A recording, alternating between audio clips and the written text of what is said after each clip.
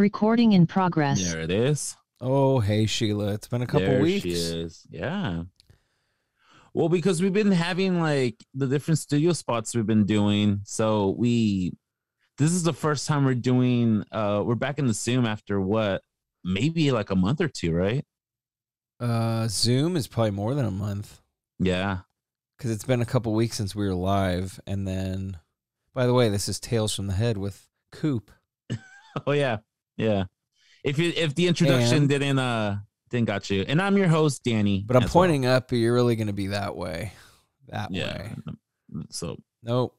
There we go. If I could break my arm. Whatever. I'm Danny, yo. Thanks for listening. Thanks for stopping. Thanks for coming by. But yeah, it's been so it's not just schedules here. It's like we had a holiday week, which I didn't do a formal announcement because you know what, we're not formal all the time. No. And look, everyone took a break. So we had Thanksgiving. It's not a religious holiday, it's a food holiday, so everyone eats and celebrates it. So we did that. Then we had to we kind of had a busy week last week. Yeah. You know. And then it was a shit week last week. So it just, it is what it is. And we're doing our best here. And as far as I'm concerned, we're doing damn good too. We damn good too. We're killing it while doing it too. No, dude, like that's my Young Guns reference. Your Young Guns. Oh, I mean, I'll go back to in hip hop world. My Warren G reference. I'll go back to some hip hop news that I believe both of us will enjoy. But no, really quickly, dude. Like, also, we're doing this in an evening rather than our typical morning cafecito kind of hangout. That is very true. And the reason for that is actually, let me get real for you on here. Let me do this live. Fuck it, we'll do this live. Fuck it. We were supposed to meet up Sunday morning. I love driving. I love taking the drive up to Cooper's house over here and enjoy ourselves a nice little coffee in the morning, maybe some bread, say hi to the kids, say hi to Steph. She's a sweetheart. Hey, Steph. But unfortunately this week I had like a little panic. Well, I wouldn't say panic, but I had like an anxiety attack in the middle of the night again. Like I slept for like maybe 15, 20 minutes. Jesus Christ. Then I got 15, 20 minutes. It was a little bit before. It must have been a little bit after midnight. And I got up. I couldn't go to sleep again. And then I started to itch. And I really wanted to scratch really, really bad. And somebody brought it up to my attention that actually scratching is a form of self-harm. I didn't realize this until recently. And I'm like, okay, well, that makes sense because you're scratching. You're breaking skin. Yeah. So that's like kind of one of my nervous. Scratch my face as you scratch your face. No, dude, for me it's like no, but I mean like I'm not comparing. Yeah. Sure and worse. Like or scratch my leg and stuff. And I remember that night I had like a really bad urge to like scratch my leg and like tossing and turning. And I think I finally fell asleep again when it was like almost, I don't know, maybe 2 or 3. Like I got up, I stayed up for a couple of hours until I was able to go back to sleep. So when my alarm went off to make my way to the Dead Air Digital Studio, I'm like, yeah, this is not going to work out. No, I'm like, this is not going to work out. So this is why, like, as soon as I got up, I texted him like, hey, dude, I'm not going to be able to come in. So thanks for being flexible, dude. It's okay, buddy. It was a weird Sunday. Really? Why? Well, it was a great Sunday. I just was very emotionally attached to the 49er game. So I was very distraught. I saw some of it. Yeah, I saw. It was such a back and forth of interceptions. He sacked Russell Wilson, I think, 4 times. It was just a beatdown. But it didn't work out. There were some questionable calls, of course. But at the end of the day, though, we held our own fate because Jimmy threw like 2 bonehead interceptions, just terrible. So it is what it is. But I had the positive, which is like, hey, glass half full. The positive, like I said, I took it. I just was I wanted that win. I hate Seattle so much. So it's just every year it's like, we got to at least win one game with them. I hate when we lose both. Fuck Pete Carroll. Fuck the city of Seattle. If we have listeners there, you should move because either you're better than that. No, you're better than that. There we go. That's how I kept them a little. I took them down a peg, but I saved them a little. Now, Coop, are you just saying this out of frustration out of the 49ers? Or do you really mean fuck the city of Seattle? Because they've given us so many great things. Yeah, but here's the thing, dude. That's all old news, okay? Like, you gotta keep doing, like, you can't be like a good parent for like the first 3 years and then just be like, well, I was a good parent those 3 years and then just give up for the rest of it. Go fuck yourself, Seattle. You know, I have no say in this. I'm not a parent. No, you know what? I don't hate Seattle. I hate the Seahawks, though. Okay, that's fair enough. You know what? I hate the Seattle Sounders, which is the soccer team up there. So, well, there you go. And now we have the Kraken to hate because we're Sharks fans. Yeah, with the Kraken. So there you go, dude. All around hate. But you know what? The city looks nice, though. I love to visit. It does. Again. And I should get to my positive part. You know, I've been to Seattle once, and I was only there for like maybe 10 hours. It was when I was on tour with Maya. We went up there, we played the show. We slept in the parking lot of a Costco because that's what you do when you're poor and you're touring in a fucking hardcore band. Like, playing to like 10, 20 people every night because you're fucking hardcore like that. So we slept in the freaking Costco parking lot because we couldn't find a Walmart. So we slept there, and then we went to the next morning. We went to like the first like Starbucks, and then we took a picture in front of the Space Needle, and then took a drive. Oh, I thought I fixed this thing. Anyways, I took a drive down to Spokane, Washington, and that was kind of fun. No, I don't really hate Seattle. It's just I have to hate Seattle Seahawks. But we did do some good stuff. Hold on, okay. So this is why I realized I hate doing Zoom call, because my interface for some reason always does that disconnection thing, and I even bought a new cable for it, and it's doing it. So it might be actually that my interface I think it's just time for a new interface. Maybe. You did a good run, buddy. You did a good run. You had a good run. Yeah, good run, buddy. You'll be my backup. You're still good. I'm Side not piece. Away. Well, while that twickers and flickers, I was gonna say, we did go out and get a Christmas tree, which was nice. Oh yeah. We got ourselves a noble fir. Oh yeah. Which those are nice too. Yeah. Yeah, they're pricey though. Well, yeah, I think they're all like. It was the same price as the Douglas, but I mean trees in general. Yeah, I think they're pricey right now. But you know what though? I'm not sure about you, but I prefer the natural trees rather than the fake ones. It's the smell for me, dude. Yeah, I 100% agree for that exact reason. Also, if you think about it, well, I don't know how many times did you ever put together a fake tree?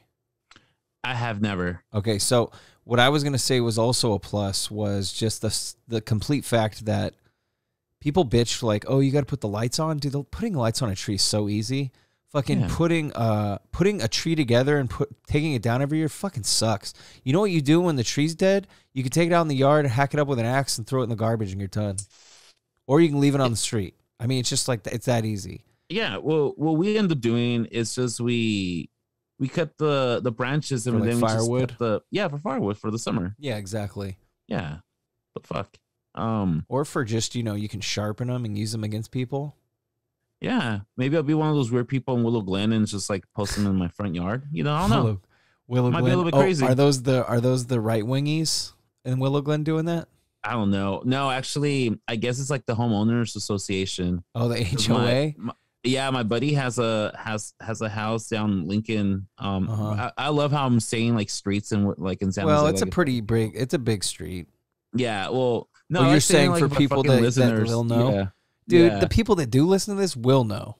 Okay, that's fair enough. Hey, That's true. Yeah, I mean, shout out to Vietnam, but I never met you, but maybe if you use Google real quick, you can figure out what Danny's talking about. Lincoln Avenue, San Jose, California. There's a place off Lincoln. All right. My buddy has a place right off Lincoln Avenue, and I guess like the high school kids like they put it in your front yard because it's like a tradition. Do it, don't do it. There goes Swicking again. And then I guess like the HOA people were like, oh no, it's by contract, you have to put it as part of the homeowners association. Oh, you're saying the Christmas decorations? The Christmas tree in the front yard. You know how Willow Glen has that? Well, oh yeah. I'm pretty unprofessional in this. I'm my technical issues over here. Today's episode is brought to you by Technical Issues. No, you know what pisses me off? And it's funny because I've noticed I say that phrase, which is what we're going to be talking about in a little bit. But you know what pisses me off? Pisses me off? Last time we had this Zoom conversation, you're like, dude, just get a new USB cord. And I'm like, all right, I'll order it. I'm using the new one and still doing it. So no, I'm kidding. Dude, shit happens though. Like sometimes you just got to eat the shit sandwich. I guess sometimes you have to just ride that beast, dude. Yeah, ride it. Fuck. Or don't let it ride you, dude. Oh, I'm actually seeing this. I'm also, we haven't talked in a while, so I'm kind of excited to talk to you. Yeah, I might say.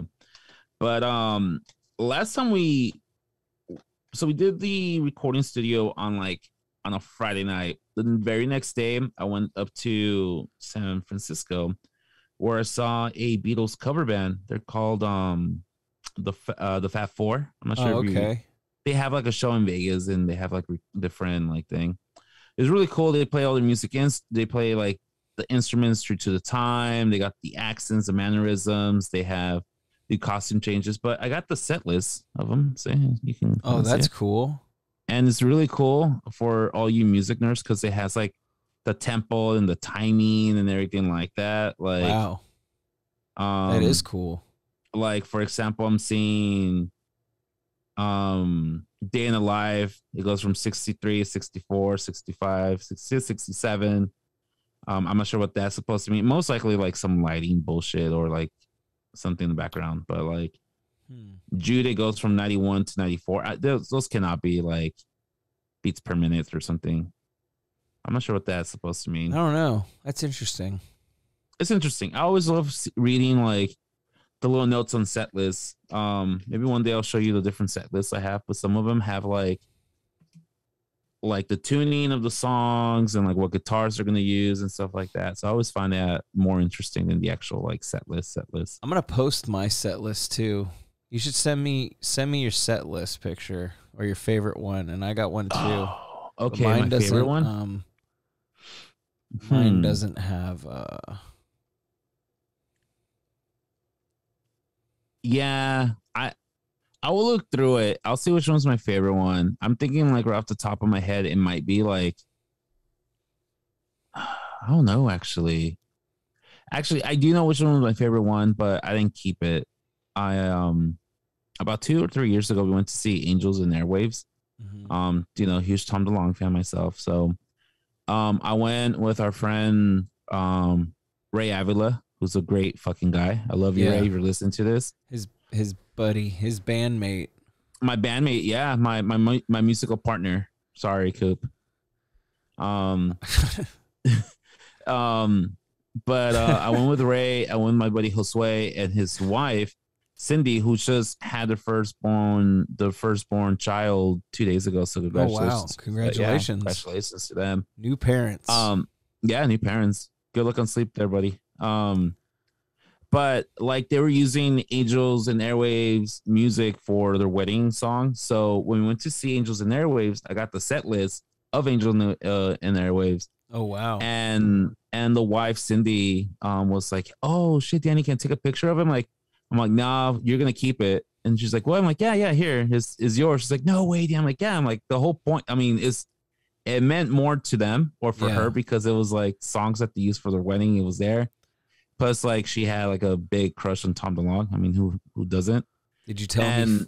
So it's cool because they actually have it framed. They have like the set list, Angels and Airwaves. They have it framed and it's all up in the wall. So it was cool. But I think that's my favorite set list. I'll see if I can get a picture of it, and so we can post it up. But I got that set list, but I gave it over to not my friend Josue, but specifically his wife, who's also my friend Cindy, because I knew it was gonna mean more to her. So I'll get you a picture of that. Yeah, I'm pretty sure I have a picture of it. That's a pretty special one. It is indeed. Hell yeah. What was the hip hop news you were going to talk about? Bro, did you see the video over the weekend of Busy Bone fighting with 3-6 Mafia? No. Is that why DJ Paul posted World Champs as Yup. So it was like Busy Bone started talking shit to like to 3-6 Mafia on stage and started talking shit to what's her name? So real quick, Busy Bone is the light-skinned one that raps hella fast. Yes, that's him. A Bone Thugs and Harmony, yes. He started talking shit, and it started like he threw like a bottle at like a water bottle at them, and and this is all going on stage, and like Swiss Beat came out and fucking like had to like squash the beef and shit. It was freaking ridiculous, dude. It was a great video. What's their production company again? 3-6 or 3-6? Hypnotic Minds. Hypnotic Minds, yeah. Yeah, that shit was hella funny when I saw because I didn't know what he was talking about. Because I see that he trains for like, was it like Muay Thai or something? Yeah. DJ Paul, and then I didn't even know they were kind of back together. Yeah, I didn't know they were making a comeback but that's the thing. I saw that they were on tour with Bone Thugs. And I got excited about this. So this must have happened on that same tour that I saw. So they're beefing on their own tour. That's funny, dude. It's not like a one-off. Go ahead and tag you. I gotta tag you in this video, dude. I'm gonna tag you on it. I'll find it. But what's also funny? Oh, he threw a water bottle at La Chat. Oh, yeah. And God, hey, let me see if I can find. Maybe unpopular opinion right now, because I love 3-6 Mafia, but Busy Bone is my favorite from Bone Thugs. That's definitely the only Bone Thugs I can name off the top of my head. Well, there's Crazy Bone. There is Crazy Bone, but Busy Bone I can always remember. Yeah, he's memorable as fuck. Yeah, because just his style, dude. He's one of the first rappers that came out with like the speed, and then like of course like Twista came out like with Busta Rhymes. Busta Rhymes. Yeah, dude. The whole. Yeah, dude. Yeah, for sure. I agree with that. That's cool. Yeah, that's big hip hop news. Shout out to the world champs, 3-6 Mafia, 666. I played them at my wedding. North. That was fun. I played Sipping on Some Scissor. Why are we like this, Coop? How are we gonna be like the two nerdiest fools in East San Jose and quote fucking 3-6 Mafia like we're fucking hella hard? Because we are hella hard, dude. You're true. You're right. You're too sweet. Sure. Too sweet. Like wrestling too sweet. No, dude, but like we gotta be tough. Because the world's tough, Danny. And if we want to be like these weak-willed simpletons, then how are we gonna get through our days? Listen, I'm gonna quote the great and famous Lil Yachty. That's strike one and two right there. Yeah, that definitely is two strikes at once. Let me quote the great Lil Yachty. He once said, "You need to get the hell off the streets if you can take the heat, because it gets cold like Minnesota." And you know what? He's real. The streets are fucking cold like Minnesota sometimes. Yep. I mean, damn, you didn't even have to throw the word rapper in there. That's a poet. Yeah. That was the voice of a generation. What the fuck? Give this man a Grammy already. God damn it. Might as well. I'm just glad Machine Gun Kelly didn't get one. Wow. Yeah. He thought he was going to get one. He got hella butthurt too. Yeah. I mean, I get it, though. He's a white guy that didn't get what he wants. Yeah. It's relatable. No, I'm kidding. No, but it's, but it's just like, dude, really? Come on. You're not like Paul Simon, dude. You're not going to be able to go and do something and be great at it. Like, there's so few people that can do that. And that's why they're who they are. That's why John Mayer is John Mayer. And by the way, out of obsession, I've been listening because of the solo and just the song in general to Last Train by John Mayer. Yeah. Last Train Home? Yeah. But the ballad version, where he's in the studio, it's just the guitar solo on that song is just John Mayer's the fucking shit, dude. John Mayer's the man. I remember like being blown away. I mean, he was always a magnificent like musician. Yeah. But I never gave him credit because the first like John Mayer shit I've ever heard was like the poppy, like your body's a fucking wonderland and shit. So you never give him like any credit, especially like this is a time where we're fucking listening to like metalcore and we're fucking really into like the freaking heavier shit. But it wasn't until a couple years ago they were doing some like special thing for the Beatles on CBS, and John Mayer came out with somebody else, like doesn't even matter who else, but they did a cover of Don't Let Me Down and by the Beatles, and that fucking cover, just him singing it, because the song's very bluesy already. Yeah. So it was just right up John Mayer's alley, and he fucking killed it, and it sounded so fucking good. Well, so to go with what you're saying, I was on a YouTube rabbit hole, and it was at least entertaining, but because sometimes it's terrible. Yeah. It's almost like the way people talk about one night stands. I've never had one, but the way people talk about how it's like, oh, what the fuck? Why did I do that? So, you know, you feel that. I feel that with YouTube searches. But this one was cool because it was a Sammy Hagar interview with John Mayer, and they were both kind of nerding and geeking out about each other, which was kind of fun. But John was kind of like making the whole point about how his first 2 Grammys were Your Body is a Wonderland was his first one off the first record. His second one was Daughters. He even said those songs I didn't even put all my work into. Like, they weren't my favorite songs. They were my least favorite songs on the records.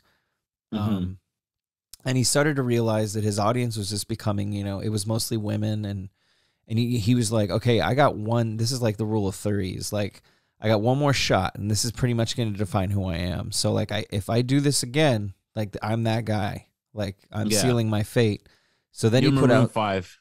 Huh? Yeah, exactly. Maroon 5 for and then you're going to just have to turn in an EDM out of nowhere. Yeah. But God, they're kind of like pulling a Coldplay. But anyway, low blow, bro. You know what I mean, though. I appreciate them as musicians, but they kind of switched up. But let's be real. Let's be honest. Oh, Coldplay's way better sometimes. Yeah, but damn, what was I saying? I was on a roll, and then I fucking fell off like butter. The rules of 3. Rules of 3. So then So then Continuum came out, and that's the one that was a lot more bluesy, right? It even had the Hendrix cover on it. But he said, he's like, I just want to do, you know, I did blues, and then I'm not a huge fan of his folk stuff, but I want to go back and check it out, because he even said, you know, I took some tangents and people didn't like it. But he's like, but I just want to do what I want to do. So, dude, this Sob Rock record that he's just put out like last year or this year, because I think it was supposed to come out 2020. It's just like one of his best works, probably, for me. But it's also funny because it's kind of a meme album. Like, it's supposed to be dad rock 90s. Like, so I'm like, dude, okay, so think of like Limp Bizkit with dad. What was that? Dad vibes. I mean, that's one song, but like, it's like that, but like good 90s, not just like funny, silly, dumb. Like, it's like, damn, but it's like, this sounds like 1993, you know, like, I'm Michael like, dude, Bolton, this is fucking or something. Good, dude. It's sick. Yeah. Like, it's just hella Clapton-y, and I know you don't like Eric Clapton, but it's hella Clapton-y, 90s solo. It's just good. I think you dig it, though. I'll check it out, dude. You should check out Last Train Home ballad version. Okay. And that's on his newest album. Yeah, but you watch the video because he's in the studio, and it's cool. It's like a live studio performance, and they got all the people playing instruments, so it's kind of tight. Yeah, I always like seeing that. I always like seeing like different musicians play live and like in the studio, and they bring in like different friends and different people from like different genres. I'm surprised like you haven't told me that fucking Dave Grohl is in one of the videos or something doing this shit. I'm happy he isn't, because he's overused right now, in my opinion. He's definitely everywhere. He's Kevin Hart of rock right now. Dave Grohl, you need to like take a 2-month off. It's too please. much, dude. I'm getting oversaturated right now. He's like Melissa McCarthy. I'm over it too. Oh God. I told Steph I'm all don't just look, I like her, but just find someone. There's plenty of chubby cute girls out there that need work. She's also been syndicated twice. She's good. And you know what? You know who else I'll throw in there? And I love this artist, but Travis Barker. Just sit down, bro, please. Yeah, but do you mean that before the Kardashian bullshit, or just or now? I think is before, because he was doing like he produced the MGK. He was producing different like artists. He was with like Yellow Wolf for a little bit. Yeah, Yellow Wolf. Yeah, exactly. And fucking I'm with that too. He is kind of an over. Yeah, he like any new up and coming pop punk, which is like, because I know this sounds like a fucking lame ass purist right now, but I like it's not even pop punk. You know, it's like the new sound of pop punk, like whatever. Well, yeah, because we're like now pop punk's almost like classic rock.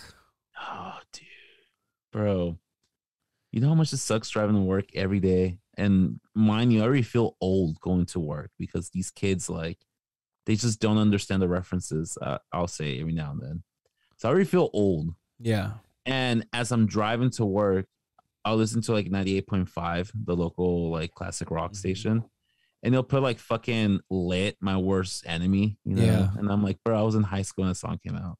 Yeah. Like, or like your classic. Like, yeah. With more classic rock. And for then, Danny Betancourt. For you, Danny. Here's you old fuck. You old fuck.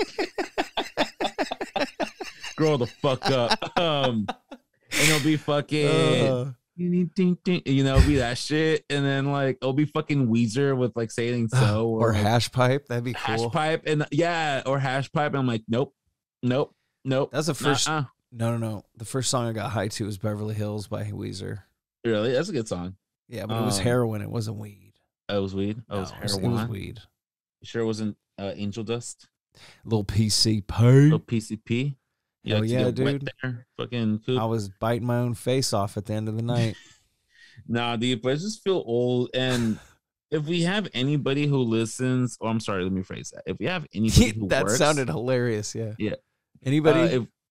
If we have anybody who listens to us who works or have a connection at a classic rock radio station, can we change the rule from 20 years to like 30 years? I think after 30 years, I'll allow it to be called classic rock. Yeah, I think so too, because plus it's just not good enough yet. Like 20 years, really? You don't miss it enough. Things is classic rock now? Come on, bro. Yeah, and you don't miss it enough because it's been fucking beating over everyone's heads. Yeah, so. It's been Let it disappear for a little while, you know? Yeah. Listen, everybody needs to stop playing fucking Smells Like Teen Spirit and like In Bloom. And let it like not play it for like 10 years and then play it back, or like lock it in a fucking vault, like a compact deposit, and no one can visit it for 10 years and then just unleash hell again. Yeah, like can we? Because I feel like it never got old, because like for the past 30 years of my life that I've been listening to this genre of music, I've heard fucking Smells Like Teen Spirit. I've heard fucking Everlong by Foo Fighters. I've heard fucking. I still love Everlong, you know, and Rooster, and fucking the Rusty Cage or whatever. I'm gonna break my. I'm gonna tell you right now, the only song I want to get rid of is "Smells Like Teen Spirit." Yeah. But I'm not a Nirvana guy though. I'm a Nirvana guy, but I don't feel like the things. It's too much Nirvana. Well, and the same one, it's only Nevermind, and it's like, come on. Yeah, like dude, I've heard. You know what? I'm gonna throw a deep one out there. Like, what was it? In the Muddy Banks of the Wizka or whatever. Was that one of their live records? Yeah, I think that was one. Yeah. Bam! I just dropped some knowledge. I don't even like Nirvana that much. Boom! I know some stuff. My Nirvana song I really, really enjoy a lot is "Drain You." Is that off the first one? It's also off Nevermind, but it's like track number 6 or 7, so it's like deep in there. I think this is one of the ones that was on your list, right? Yeah. That That means I didn't check it out. What a bad friend. You're a fucking asshole. I'm a bad person. But yeah, Draining is freaking, it's a good song. But yeah, I feel like, can we please stop playing Sublime on the radio? I'm okay with it. I like them, and I know you don't, but I'm still okay with it because just like Nirvana, it's the same fucking thing. It's always Santeria. Yeah, but more or less, definitely Santeria, but more or less, what was the other one too? What I Got, the Bad Way or the Wrong Way. I like that one, but yeah, what's that one? It's just because I like this. I like the lyric. Then I'm staring at her tits. It's the wrong way. Yeah, that one. It's relatable. No, here's the thing, dude. For me, like I used to like Sublime, like when I was in 6th or 7th grade, when the singer was still alive before he fucking died. Damn, dude, you're hella hipster. Shut the fuck up, dude. Like, I fucking listened to that dude when Bradley was still in the band. Bradley was still alive, dude. I still remember hearing the news that he died. I'm like, oh shit, that's cool, I guess. Whatever. I mean, I already listened to him, so I'm good. Yeah, I'm good. Already over, dude. I don't care. You know, I remember freaking picking up Summertime and the Living's Easy. You know. So what you're saying is you're bitter that Bradley left you. I'm not bitter. I'm pissed off that it's been the same 3 Sublime songs that they've been playing on the radio. Well, because he's immortalized. Because he died then. I'm with you though, but no, they didn't have to play the same fucking 3 songs. I think he died because he died as the band was blowing up. No, that's not a good excuse because you could say the same about Nirvana. They put out as many records, probably. Maybe Nirvana did 3. He died at like 97 or 99. Yeah, or it was 97. Yeah. So 98 maybe. Bradley, not because Cobain died in 96, right? Or was it 90? Yeah, 96 or 94. Yeah, I think it's 95 actually when he died. Yeah, when Cobain died. Yeah, I'm cool with that too. You gotta just play the B-sides. Let's learn a little more about these records that we love so much. You know, if you love Nevermind, play the other songs off Nevermind on the radio. Yeah. You know, but the problem is they want to. Well, they're owned by whatever, and then Clear Channel or whatever, and then they're just gonna be like, well, this is the music we want you to listen to, so here you go, stupid people. But nowadays we don't have to be stupid because we have Spotify, YouTube.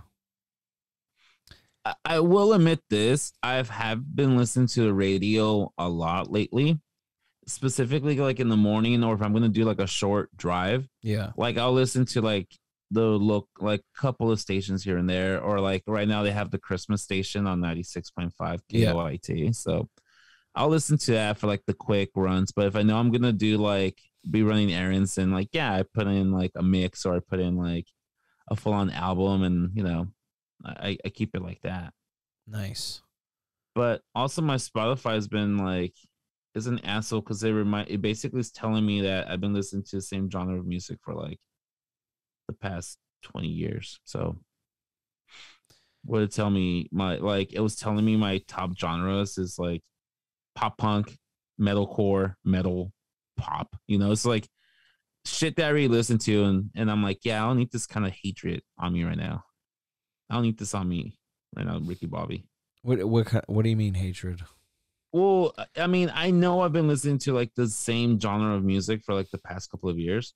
So I don't need like Spotify to tell me that I'm listening to the same, 5 genres of music over and over. But I'm not sure if that makes sense. You clicked the thing that said, here's the information of what you've been listening to for the last year. I did. So you know what? I kind of had it coming. You make it sound like they showed up to your house in the middle of the night with a gun to your head. And they're like, play the fucking Wrapped right now. Play it. Play it, asshole. Admit it. Watch every fucking slide of this goddamn Wrapped. I will tell you that it was a lot of slides. I enjoyed mine. Unnecessary. The teenage girl in me enjoyed it, and the hater in me understood why it's stupid. But then I appreciate it more than I hate it, because as a paying customer and monthly subscriber to Spotify, I will say that I expect that from them. I heard the Apple Music one is completely terrible. And Steve Jobs just, I think he wrote things into the company when he died, and he's like, I want you guys to fucking make crappy phones and shitty things and then still be like, yeah, we're the best. And, you know, because their computers are doing good, but I don't know, dude. Are the phones still as elite as they used to say they were? Even to Apple standards? I have an Apple phone, so I'm not going to like run the parade, but it's like, sorry. I mean, how do you feel about it? I mean, I've been using Apple for like the past 3 or 4 years already, where I forgot how it was to be an Android user. It is different. Like, every feature that the Apple is doing now, like Android already had it like 2 or 3 years. So yeah, well, exactly. So that's my other issue with Apple is even as because I'm an Apple computer user, and I will say they need to come up with more features when they come up with shit. Like sometimes they just release new shit, and you're like, what's the difference? Yeah, like, oh well, it's $1,300 more than the last one. That's the difference. Oh, but it's got a fingerprint on all 4 corners. No. Like, I don't need that. Okay, just give me something that works. I think yeah, and I've been on the fence to buying a new Apple like laptop to do like my music stuff, but like I was saying, my brother, he has a brand new one. It doesn't even have a fucking USB connection. You have to buy like a separate adapter so you can get some fucking USBs. Oh wait, hold on. Mine's got USB-Cs on it, which I actually like because everything's kind of USB-C right now. Is that how yours, brother's is?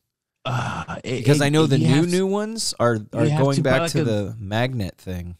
You have to buy like a specific like adapter, and then that adapter gives you like 3 or 4 USB ports. Yeah, I gotta see which one, because I know the new one is like the magnet one. They're changing the power thing. They're changing the power back to how it used to be. Because right now the power supply is you get a USB cable and you plug it in to the wall adapter, which is amazing.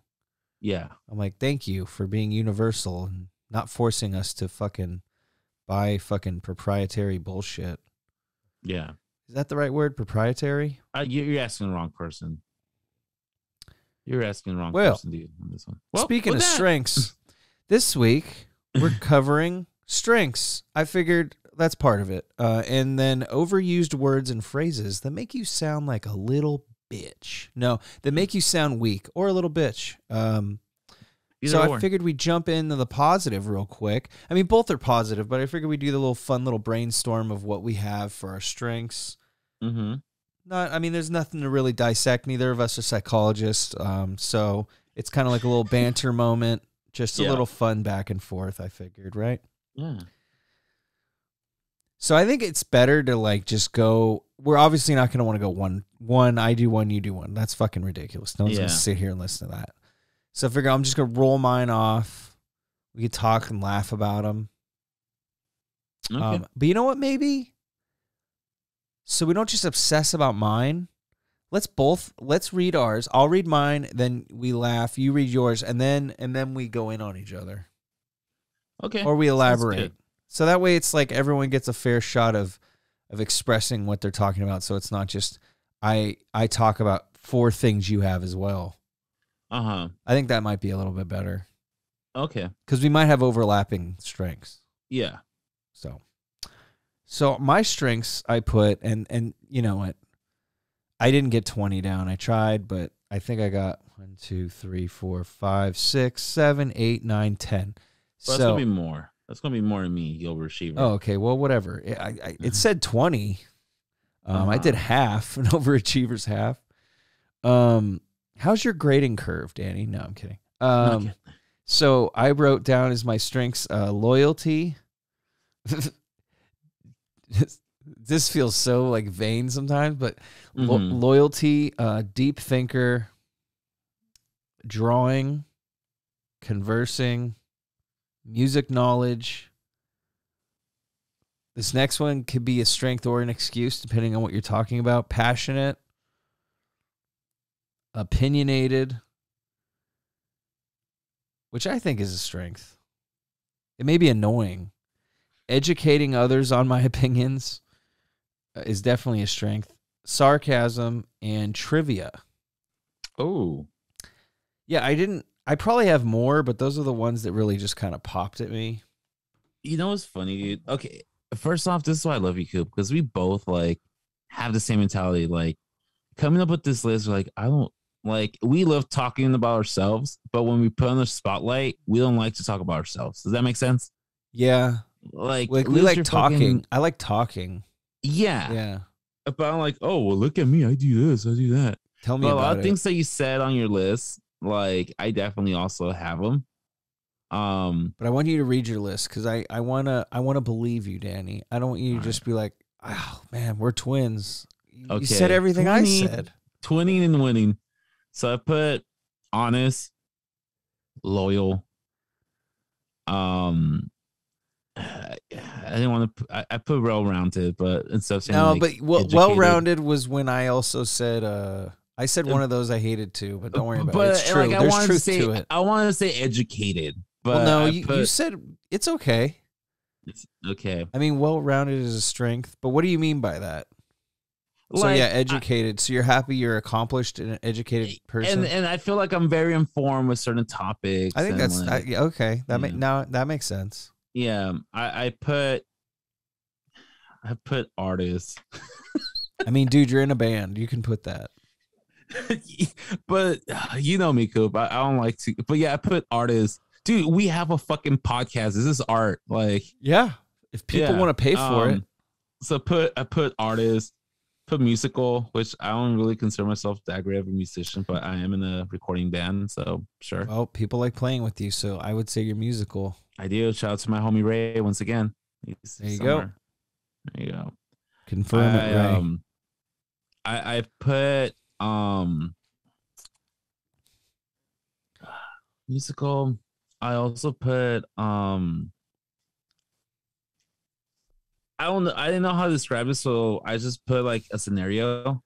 But it might be just loyal. Say what you wrote. At this point, you got to just say it. I put will always stand up for the right thing. Okay. So I don't know. Yeah, that's like I don't know, like it's like not just brave. It's more like. Whatever. Yeah, I know what you mean, though. I had some bullying incidents last week with some of my students. Like, they were like, I had a specific event or a specific incident where one of my students was attacked and was throwing homophobic slurs at him. So, like, I jumped into action. He came up to me. He's like, hey, this was just happened. I didn't even check in with the student. I'm like, fuck that. So I went like searching for blood. We got the students who threw the homophobic slur at the student. It wasn't just like a one-time thing. It was like multiple occasions where like they would harass the student over and over. So we finally got one in trouble. So I'm like, I felt good about myself about, you know, standing up. And you know what? It kind of goes with like our whole like musical route of like, being with like metal and like hardcore was like we joke around, but like if you intentionally like try to create harm to somebody, like that's where we stand up and like we start to yeah. I put family oriented also. I feel like I'm very family oriented. Oh yeah. And then my last strength was chill. Chill dude. Yeah, definitely. That's all I got. I'm pretty sure you can gas me up some more. You have a strong brow. I do. I gotta shave them, dude. No, I mean the brow line, but I wasn't looking at the brows themselves. Are they big? I get long ear hair. That sucks. Really? I have no hair, bro. Yeah, well. Yeah, I'm a hairless wonder. Yeah. But I don't think you get more hair when you get older. I think you do, but maybe you don't. I have no chest hair. Like, that's kind of cool for tattoos. Yeah, it is. Like very little underpit hair. My tattoo artist always thinks I shaved my leg right before I went to get tattooed or something because I have no leg. But somebody was telling me that the reason that a lot of people, specifically like Mexicans, are not very hairy is because it's the indigenous blood in us. Like I guess like not having a lot of like facial hair and body hair is like is something that indigenous based people on your have. climate, where you're native to an area that's not super cold, right? So it's That like makes all the sense. hairy people are mostly from like Europe, you know? Yeah, that makes sense because It's a lot colder there. well, I was checking the temperature for my hometown in Mexico, and it was like 90 fucking degrees, Yeah, 95. dude. Like, yeah, There's no fuck reason that. for back hair. In December. No need for that fucking type of hatred out I here. have hair everywhere, daddy. Yeah. I'm a So fucking lint those trap. are my strengths, but I feel like there's a lot of things there that we You're definitely more than 3. I just want to throw that yeah. out there. Thank you. So Yes. yeah. No, also I feel like a lot of things we do have in common, like we will fucking die on our fucking hill if we strongly believe in something, and we're very, very opinionated on things. And if we're very passionate about things, like when you say passionate, I'm like, oh yeah, I should put that. But like, especially when it comes down to something we're super passionate about, we'll go down swinging rather than admit. We're very stubborn people, also, Coop. Ooh, stubbornness. That is Yeah. Is that a strength? I should have put pride, because that's the positive side of stubbornness. Well, I think say it's pride, right? Stubbornness isn't so bad because sometimes you're so like dedicated. I guess dedicated is the best way. Ah, there you go. Dedicated. Because sometimes when we're so dedicated on something, we will like not stop until we're like the fucking masters of it, or like we know everything. But I also think it's mostly because we probably think we're right and they're wrong. Yeah. Which I think is also survival, so you should listen to that. Yeah. What if they are wrong? A lot of people are wrong. It's okay to be wrong. It is. Except for us. But I'm not going to follow you up the hill. You know what I mean? Nope. Yeah, dude. Before we get into the overused words and phrases, I do want to say that I'm happy we did this exercise, because it's kind of important for us to remind ourselves of what we're doing right and what we're good at, because it's easy to get annoyed and pissed off and hate things, you know? Yeah. Especially last week. So it's like, it's nice to have something that kind of like force us into saying, you know, like, I love you, you know, in the mirror kind of shit. Yeah. I won't do that, but but like, you know what I mean? Like a little pep talk, nice little warm up for the soul. See, I can't do the pep talk to myself in the mirror because I always think about Dirk Diggler. Boogie Nights. You know, yeah, that's why I was like, my mind goes there every time I think about it. But I think it's a good thing to always focus on some positives rather than like over dwell on the negative. Yeah, because I feel like once we start focusing more on our positive side of our lives and what we do, and what we're capable of, I think that's where we start making a change within ourselves.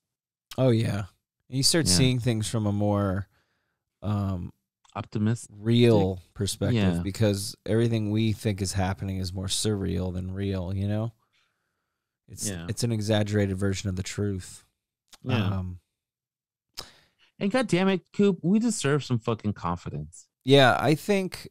Yeah, we need to reign confidence. I think we need to start, because the only way this project, I mean, the only reason it's gotten better is because we've gotten a little more oomph in our step, you know? Yeah. It's a lot more together than it used to be. I wouldn't say we're arrogant, but we know what the fuck we're doing. We're aware. Yeah, we're aware. We're aware of who we be. We know who we be, homie. So watch out, world. Don't come stepping. We're coming out, homie. Man, I had to put...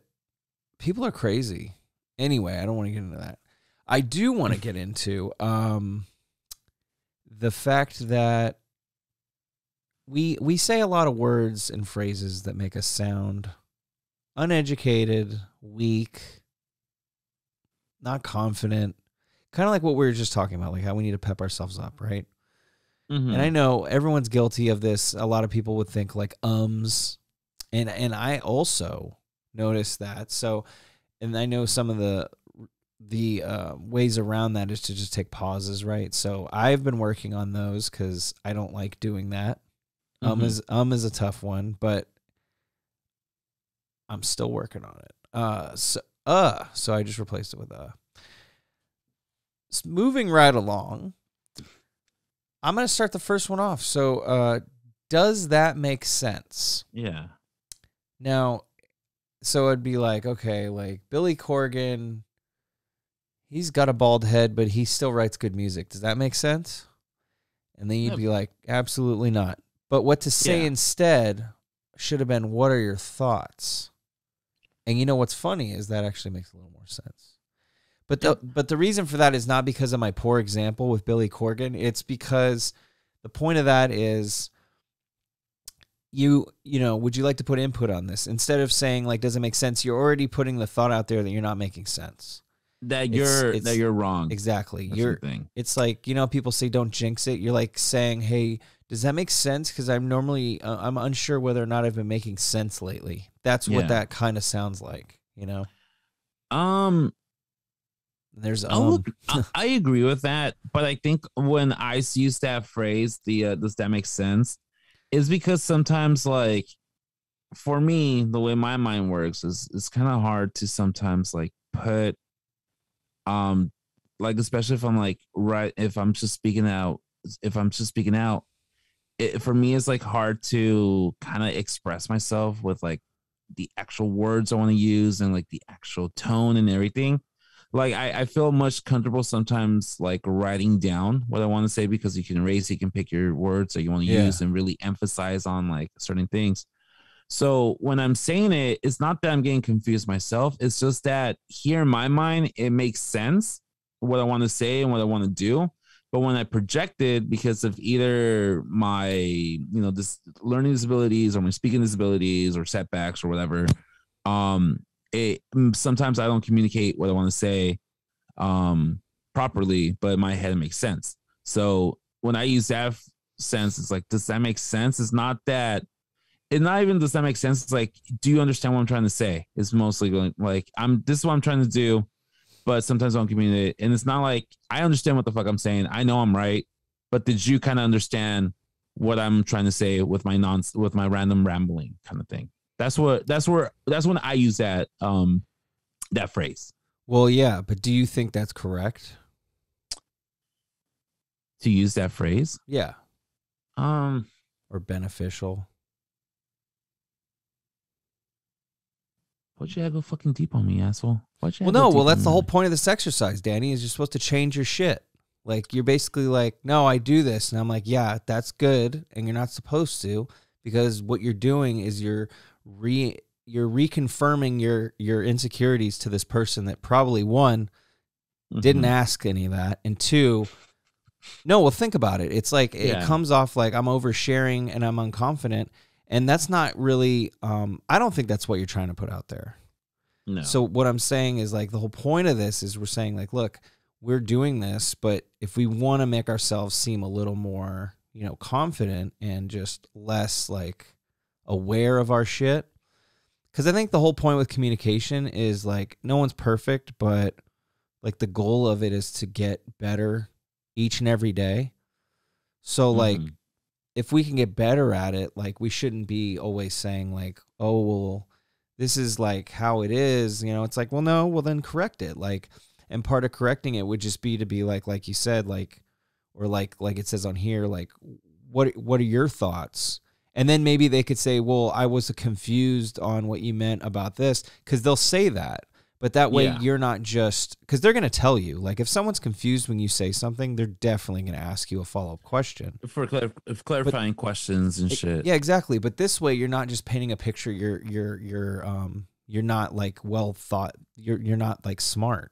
And it's not saying you're dumb, but it's like, yeah, I doubt myself. Like, you don't want to be like that person. You want to give off the vibe like, I'm confident with what I'm saying, but is this getting through to you? I guess that makes sense. That makes sense. You don't want to shoot yourself down. Yeah, you don't want to like be all vulnerable and like being honest and speaking your truth just for at the very end to be like, does that make sense? Or like, exactly, because that's a good point too. It might come off, not that you are, but it might to some people in some circumstances, it might come off phony. They could be like, well, why are you putting on this front? Like, you want to change things, but then you literally are just like, oh yeah, but never mind that, because I suck. But yeah. I do the same thing, but that's why I thought this was an interesting article, because I think everyone does this shit. And I think it would be nice if I don't have a problem with slang, but I have a problem with like overused bullshit, you know, like, yeah, if it's well put together, like slang is cool. And like whatever it is, you know, whatever, as long as it's funny. But I've always taken pride in knowing like I could communicate, like, or I want to communicate as best I can. Yeah. Because, I mean, I think everything in life is easier when you know how to communicate properly. Because everything you need to get done will get done more efficiently. And everyone will mostly understand what you're talking about. You know? So it's like, it's good to kind of get that tool sharpened, if you will. Yeah. But, well, that was fun. Then my Google alert. That was loud. It didn't even pop up on my screen. So that's cool. Oh, there it is. That was loud for no reason. Was it super loud on your end? I heard it too. But it might have been like that your microphone picked it up or something. No, it's because of stupid maybe.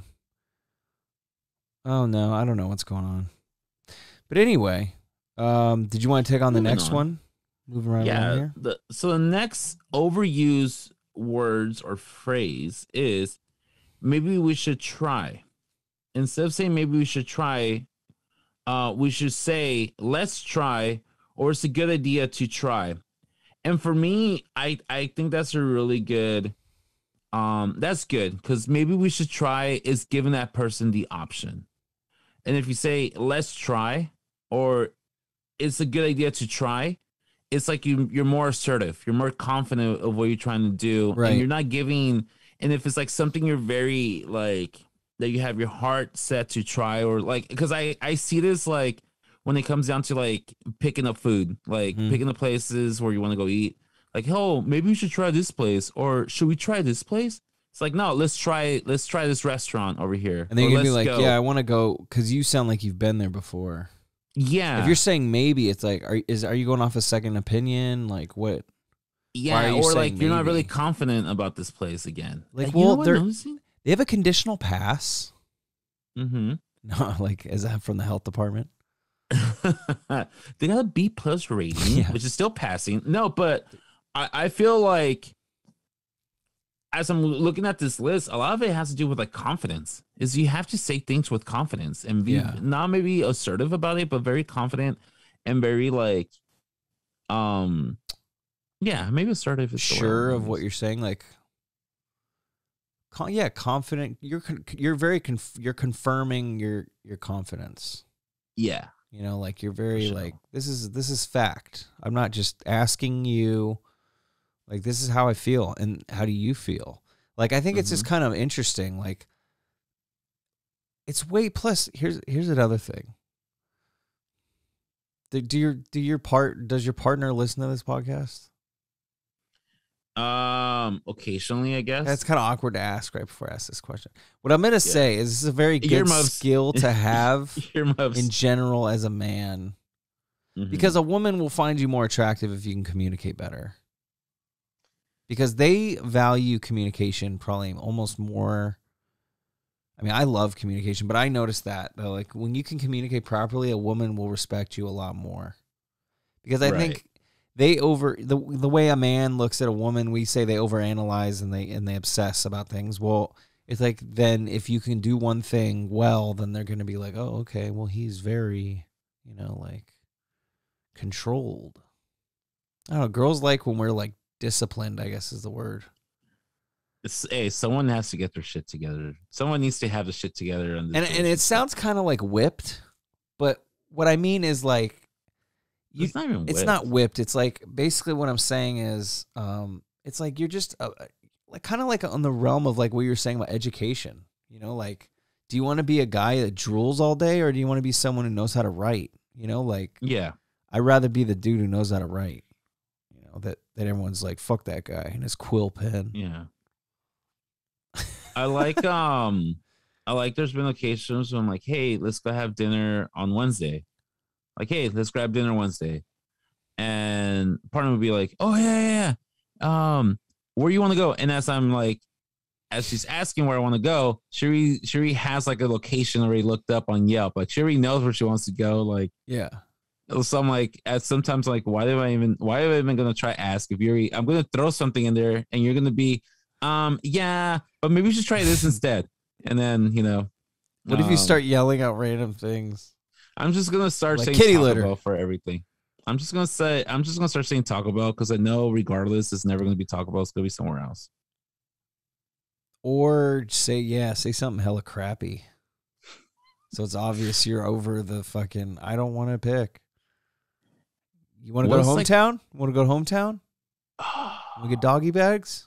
They don't even they don't let you take fucking food home. No. You want to go Golden Corral? Huh? Go Golden Sizzler? Corral? We'll fucking go Sizzler? Dude, by the way, Sizzler is steps above Golden Corral. I cannot remember when's the last time I went to Sizzlers.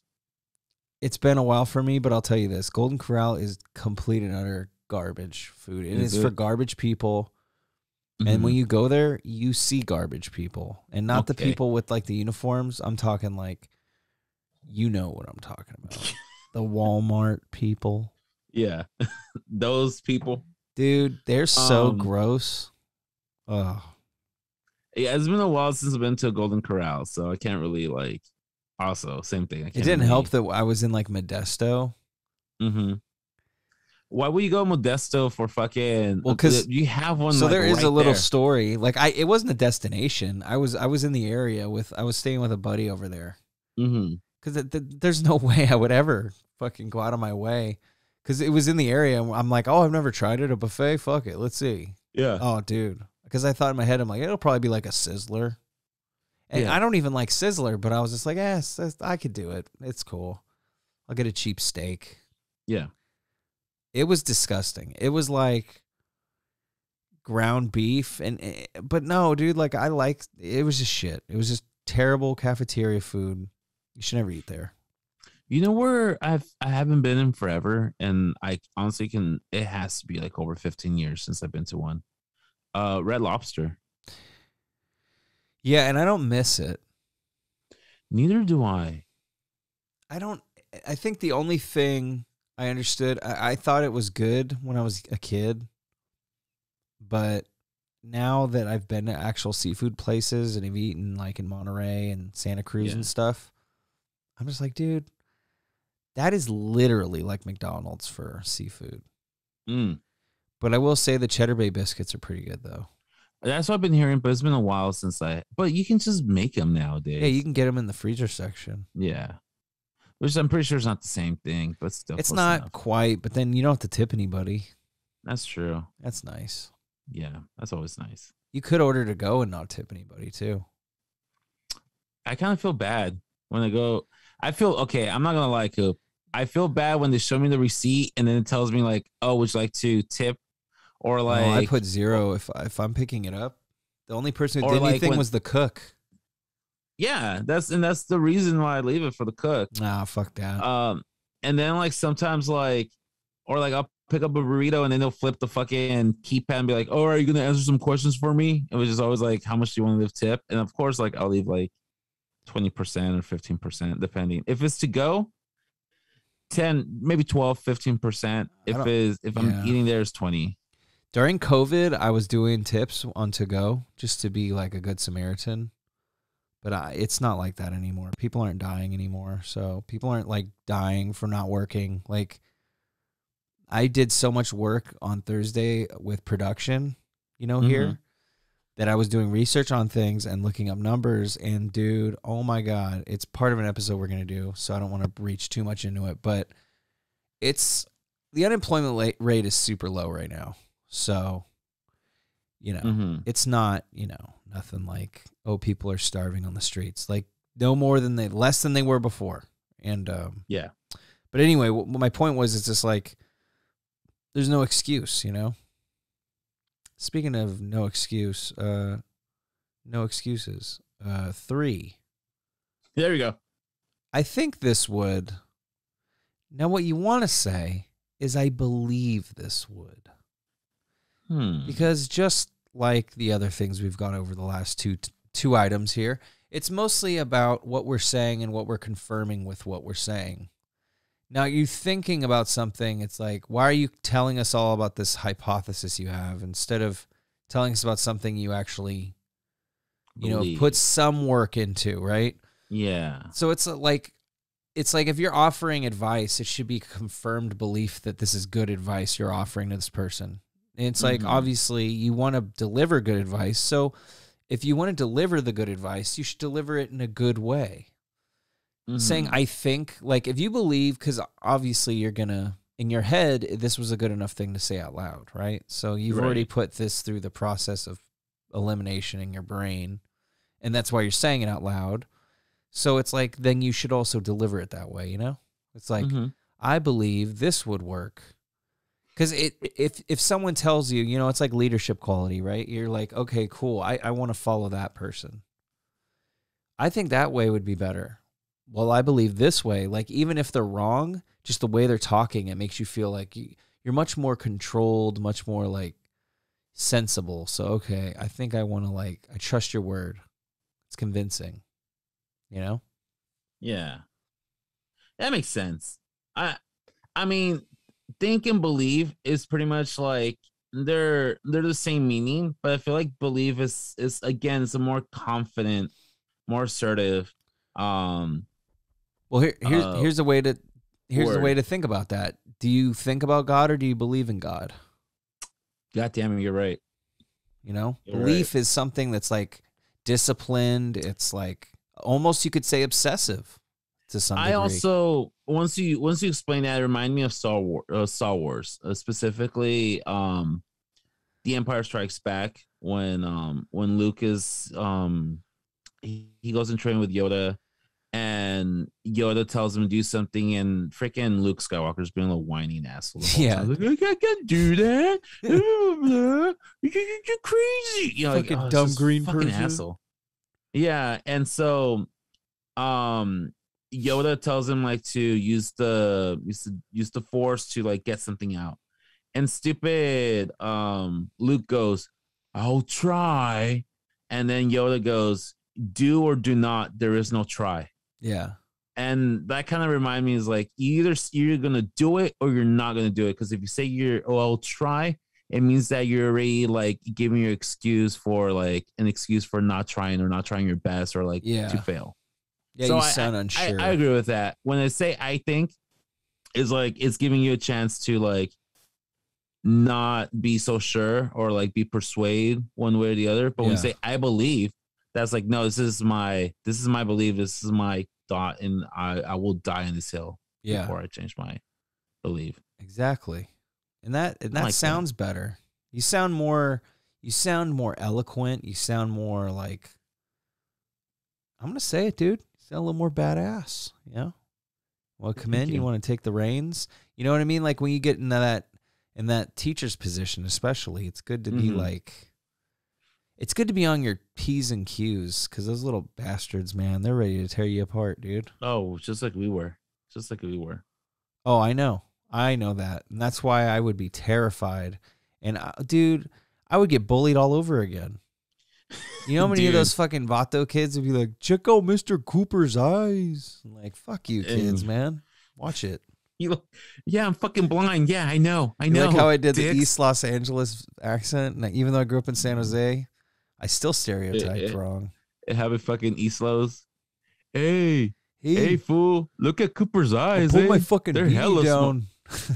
Hey, look at this fool's fucking glasses, eh? Anyways, Hubble ass motherfucker. Fucking kids. No, kids can smell fear. Oh, dude. And once they smell fear, and if you start doing shit like I think rather than I believe, like they will fucking walk over. Oh, you. yeah. And we all gone through it as fucking teachers. We all gone through it. We all fucking gone a year or two through the fucking muds. And you're like, what the fuck am I even doing right now? Why did I choose this life? That's the truth about teaching. That's rough. But that's why we're sharpening those blades. That's why you're just ready to fucking die. I'm ready. I wish a freaking fucking kid would step up and try to be all vato with me. Yeah. And they're going to find out real quick. what it feels like to have your Cortezes stepped on. Shit. I used to freaking... Yeah, what the fuck you know about getting your Cortezes stepped on when they were stuffed with freaking knee-high socks on me? Yeah. Yep. Anyways, next one on the face is I'm not positive, but another one is I'm not sure, but what you say instead is whatever you're gonna say after but. So basically don't use but. So I'm not positive. And then just say. So maybe you should do this. It sounds like good. So say I'm not 100% positive. Yeah. Well, just don't use but.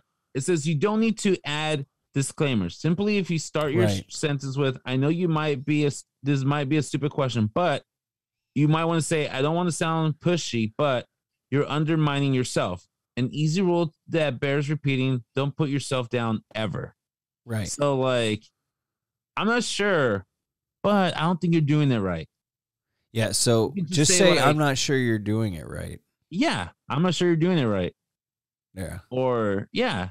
And it sounds like more positive.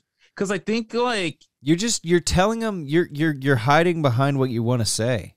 You're pretending there's an invisible shield. Though, yeah, exactly. It's like a cushion, because what if you're wrong? Then it's just going to make you sound like the bigger dumbass. Yeah, but you're making you're not really cushioning anything. You're just prefacing unnecessary. You're being redundant. Yeah, you're prefacing for no reason because there's no point to preface if you could just say it, right? Yeah, it's like prefacing is important when you're writing because the words are in order, but I mean our thoughts, like we have to communicate. So it's funny that, I think like we just get in these like habits and I don't know where we get into them. And maybe it's TV. Maybe it's what we watch. Maybe it's what we've seen and like we mock it because we absorb it. Because I don't know what the hell else it could be. Or maybe it's our surroundings. But it's going to bother me because it's just like the thing. I'm going to like catch it. But that's the point. I want to kind of red flag these little things. So it's not like an obsession, but it's just like, hey, you know what?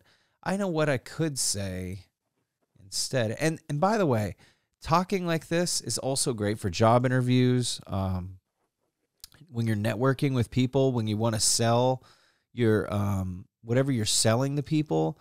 This is very, very advantageous to have a skill that's good at communicating, especially when you want to sound eloquent. Like, yeah, I know it sounds like maybe to some people, it's like, why do I want to sound good when I talk to people? Because that's what I get emails like that. They say, why do I not want to sound good when I talk to people? And the reason is you do want to sound good. So they don't think you're just going to work at Walmart for the rest of your life. And listen, here's the thing. When you're, especially like when you work in sales or something, or like customer service, you don't want, if you ask for help, you're already being very vulnerable when you go ask for help. So you want somebody who knows what the fuck they're doing. And if you come off like, oh, I'm not sure, it's just like, wow, God, what the fuck am I even doing right now? You want that confidence. I think it's that reinsurance of confidence. Yeah. What's your input on that? I agree. Thank you. I agree because it's just there's no point to being redundant though, It's like it gets boring. Let's save that for something else you could talk about. I'm going to shoot through 3 at once because the thing I like about these is the solution is all the same. Okay. So I'm skipping one and I'm going to do the 3 after. Plus it's like, tighten it up a little. Remember I said I wanted to tighten up production? I'm like, look, some of these were I could have combined them. So I'm going to shoot through these real quick. I got needless to say. All right. Uh-huh. In my opinion, and for what it's worth. Now, for what it's worth, I believe is a really good Crosby, Stills, Nash record. But anyway, moving right along. Needless to say, in my opinion, for what it's worth, the solution and what to say instead is absolutely nothing because you shouldn't say them. Needless to say is silly because it's it's from some Anglo-Saxon bullshit that's saying like you're not going to say something, but then you say it anyway. So that's stupid. It's like, why are you playing cat and mouse with yourself? And then, in my opinion, it's kind of silly because it's like, dude, just once again, like we were saying earlier, just why are you prefacing? Just say what you need to say. Shout out to John Mayer. Say what you need to say. Yeah. Yep. And just get on with it. Life's short, dude. No one wants to listen to you stutter all day. Okay. No one wants to. No one wants to listen to you fucking. John. Yeah, no one wants stuttering Stanley. All right, no one. And for what it's worth, I mean, it's just silly because you're just saying like it may not be worth much, but maybe it's worth a little to you. You know, like well then don't say it then. Save your wooden nickel for someone else. So that was fun. I got a little passionate on a couple of those because I was annoyed with no one. So yeah, the next one is sorry. No, the next one is numero cinco. Oh, okay. I did 6 through 8. Oh yeah, okay. Numero cinco is I just wanted to touch base. What you say instead is I wanted to touch bases. So you just stop with the just. How many times have you started an email with just wanted to ask you if? The problem in this case is that the just is the softener, almost an apology, as if you're saying, I hate to bother you, but there's a time and place for that, but business communication generally isn't. I agree with that. I agree because, yeah, I'll go ahead and say that I'm guilty of this. Yeah. Like where you kind of apologize to bother people. You don't want to be an inconvenience or like nag on people or well, this is how you read it. People. I just wanted to touch base. Yeah. Like, is that how you want to sound? Or do you just want to be like, I wanted to touch base? I guess you sound kind of like a whiny adolescent. When I put I just want to touch base. It's like, hey, I know you're busy. But when you have time, you sound like a servant though. You're like, oh, yeah, I guess. Can you not hit me with your shoe? Because it kind of sounds like you're like scared you're wasting their time. Yeah, I guess so. And like, you shouldn't be scared you're wasting their time because you're also investing your time, Danny. You know what it is at the end of the day, dude? It's like you email these people to do their job. That's what it is. It's like you're really this person's gonna get pissed off because you're just telling them, hey, you're not doing your fucking job. Like, and I get it. It is. I say this now with confidence when I damn well know tomorrow I'm going to write a fucking email or text. But you know what? It's in your head now, and that's the point. Yeah, I guess. But also the thing is like, hey, it's business. Like, hey, this has to be done. Exactly. And when it goes back to like what this whole is basically like confidence. Like the majority of these phrases and how to reuse them is by saying it with more confidence and be more sort of like, hey, when I want to touch bases with you, when are you gonna have this project completed? Because you're gonna have you're setting me back a little bit. Yeah, exactly. And it's not like we got that deadline coming up. Yeah, it's not like you're being a fucking dick. It's just like, hey, you're taking forever. Therefore, hurry up. You're like, hey, yeah, Cheryl. Yeah, hi. Hi, Bill. We needed that fucking status report. I don't know shit. That was me pretending. Your status report? Yeah, I should have sent it earlier. Wow. I'll send it later. She'll get it. Wow. Number 9? No. Yeah. Yeah, back to 9. Surrey. Or Surrey if you're Canadian. What to say instead would be excuse me. And that makes sense to me. Because I catch people sometimes at my job over apologizing. And I tell them, kind of like what I tell my kid. I mean, I tell my son, when he used to say sorry a lot, I'd be like, you don't need to say sorry if there's nothing to apologize for. Yeah. And he started repeating it back to me, and I was happy because I'm like, oh, good. So that means he's understanding it. And that'll be something he carries like through him now, right? And I'm like, that's good. You know, set these good habits for him so he can be a little more better off than me, you know? But, and you know, you want to just, it's just the same thing. The whole theme is instilling confidence with your words and your actions. You're apologizing right off the bat. You're kind of a sorry individual, you know? You're just a sorry person, and you don't want to be. Yeah. That's not a good thing. It's not a good quality to be. If you're an over-apologetic person, I don't think anyone's going to really want to hang out with you. Yeah. Because then you're just like, oh God, are they that paranoid about freaking people out or wasting their time? They have to say sorry all the time. Like, that's kind of annoying. Because it annoys me. Like, I know people, like, I'm not gonna like spit on their face or anything, but I mean, I might leave a flaming bag of dog shit at their house. Why not? Not only that, but I know some of my good friends will apologize for everything. Like, hey, like, oh, I'm sorry. I'm like, dude, don't be sorry. Yeah. And even like, yeah, you don't have to apologize for being you. You don't have to apologize for being human. Yeah. You know, unless like, you kill somebody. And even then, what's an apology at that point? You were late for 5 minutes to somewhere. Oh, I'm sorry. I'm like, dude, who cares? So what? You're here now. Like, I feel like we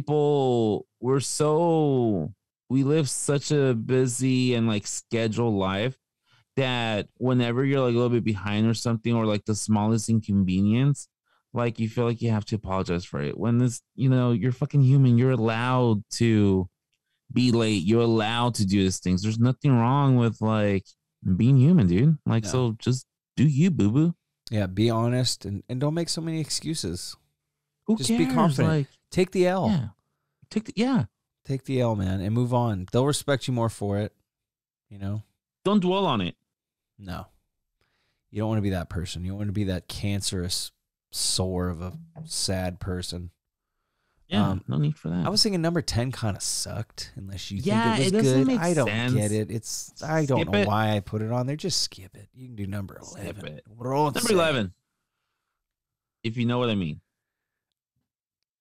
You know what popped in my head as soon as when I read that? What? You know what I mean? Doesn't fucking Ernest always say that? He does. You know what I mean, Vern? You know what's funny? I was just thinking about what's it called? Ernest Saves Christmas a couple days ago. That's probably one of the better ones. From like the 80s Christmas ones, or from no, from Ernest. not from Ernest, dude. Come on. Okay. Like, they're Ernest movies. Like, I like Jim Varney and I enjoy them, but they're not on like my top 20 or top 50 probably. Yeah. I'm not gonna lie, I haven't seen a lot of like Ernest movies, so oh God, yeah. Dude. Is he the white? Can I ask you a question before we get into this? Yes. Is Ernest to white, and I shouldn't say white, is Ernest to American audiences what the Mexican B-Man is to Mexican audiences? Who the fuck is the Mexican B-Man? Or not the B, you know, the guy that the Simpsons make fun of? The guy with the hat and shit. Yeah. You know what I'm talking about? He's on yeah. He's got like a hat and he's short and he just says random shit and then they laugh. Ha ha ha. So because I don't speak Spanish well or understand things, because, you know, I only grew up here in California. How dare you? Where the main language is Spanish and Vietnamese probably. Yeah. Get culture, goddammit. Yeah, I'm just disappointed in myself is what I'm saying. No, That comes down to that. No, I forgot what I was going to say. I had a fucking weed brain fart right now. Danny, were you listening to anything I was saying? Because I wasn't. You're talking about if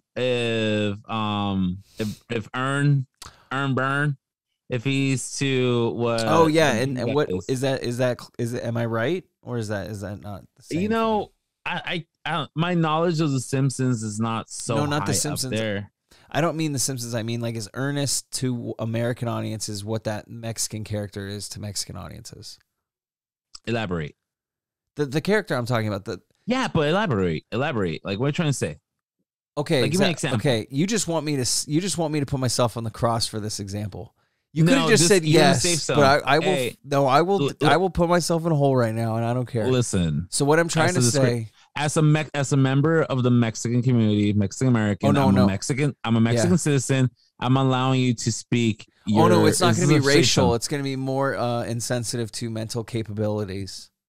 Wow. So what I'm saying is I'm intrigued. Go on. Okay, so like I said, it's a hole, and I'm digging it, but I got a point on my shovel, and I'm ready to go. So what I'm saying is, Ernest, in a way, to me, is a handicapped person, or I guess that's not right. Let's just say a mentally challenged individual, right? That clearly has got his struggles, and it's surprising he has an adult job. So what I'm saying is it similar? Because I don't know anything but silly little segments that I've tried to interpret. Yeah. Just by watching. Is he kind of like that? Or is it just a silly guy that's not dumb? He's definitely not there. Okay, so it is similar.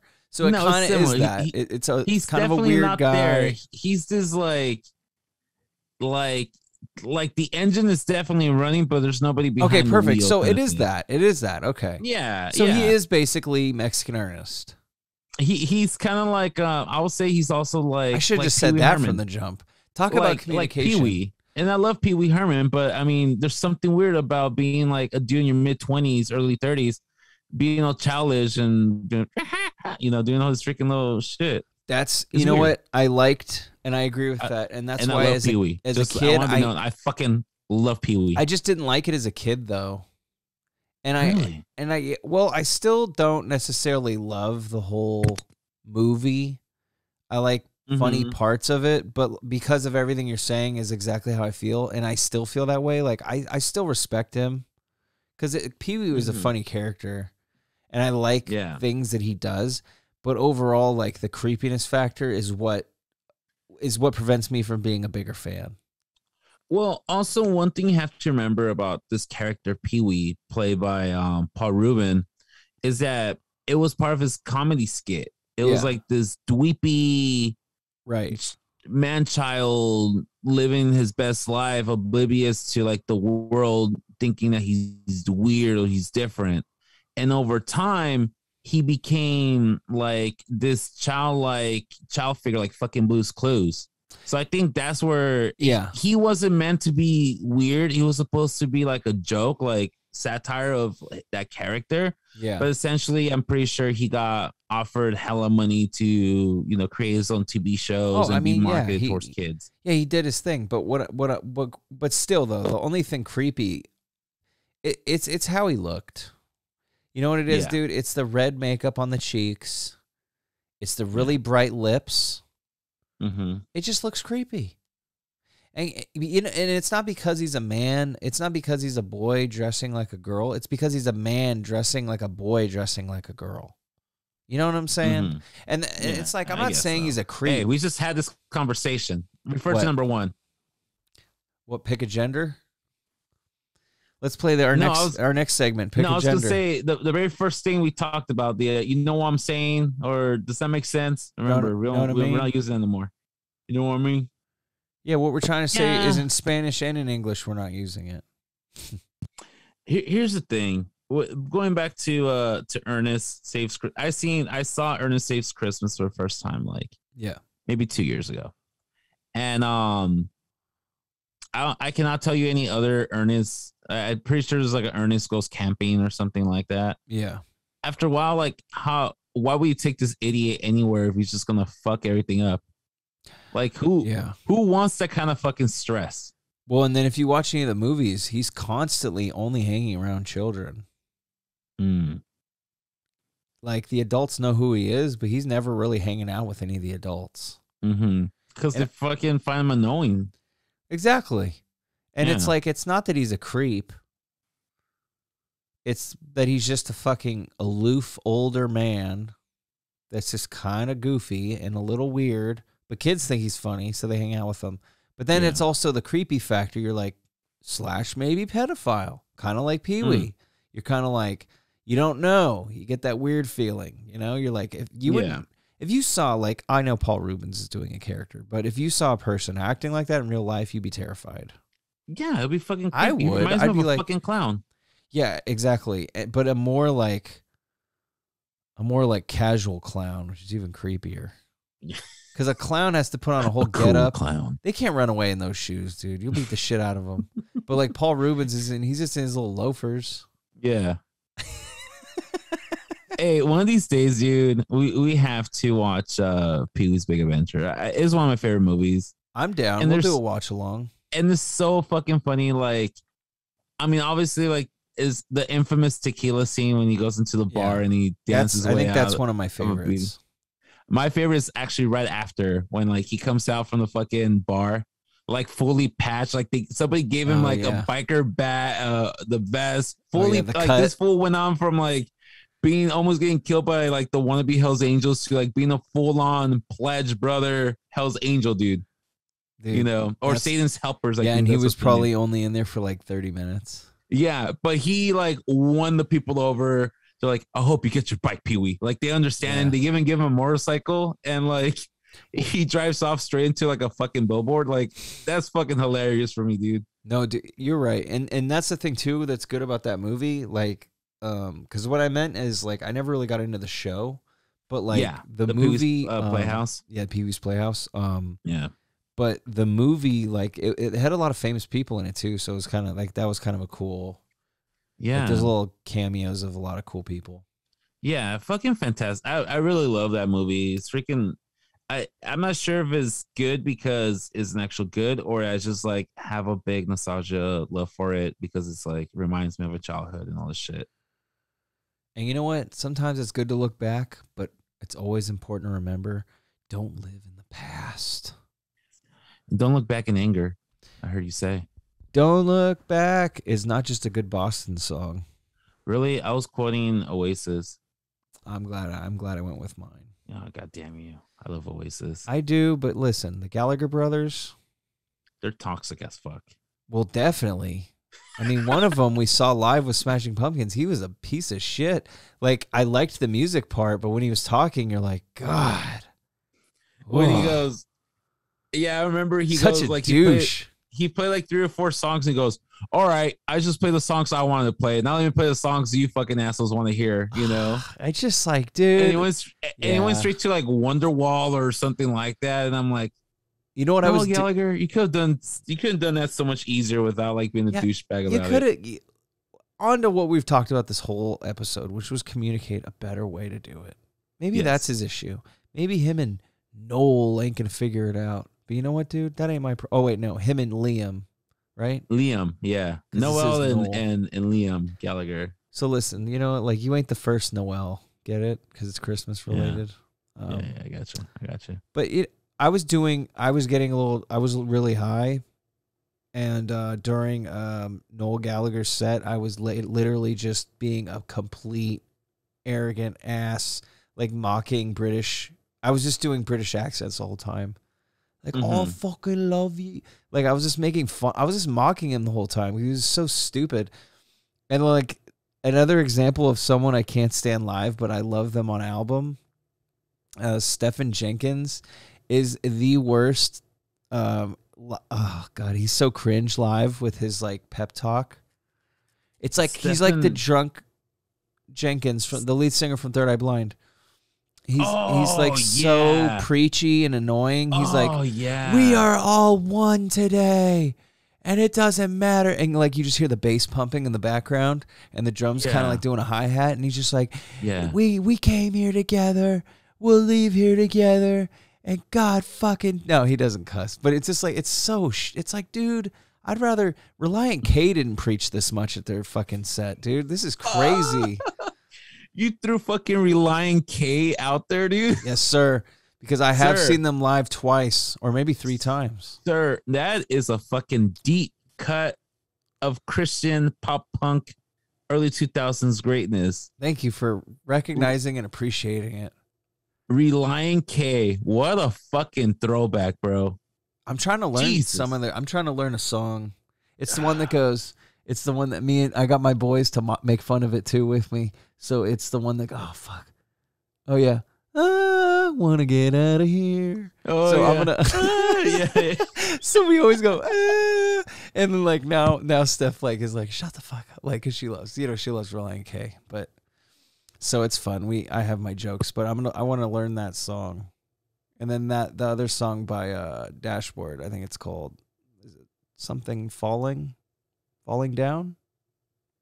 Does that sound right? There's one that I'm fallen, or I have fallen or something, which is like, no wait, the hook for it goes song. Not to sound hipster while you say this, but I'm gonna sound hipster. I like Dashboard when it was just him and his guitar. It was just Chris and his guitar fucking crying and emo before he got into the freaking hands down bullshit. Oh, hands down. I want happy. Hands down is the song.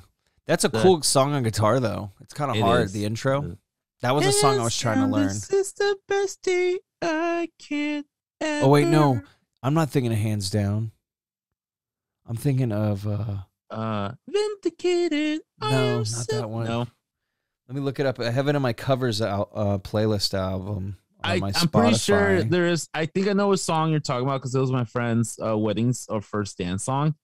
But I think it's like something fallen or something. I've fallen or something. That sounds right. It's it's Hands Down. It is Hands Down.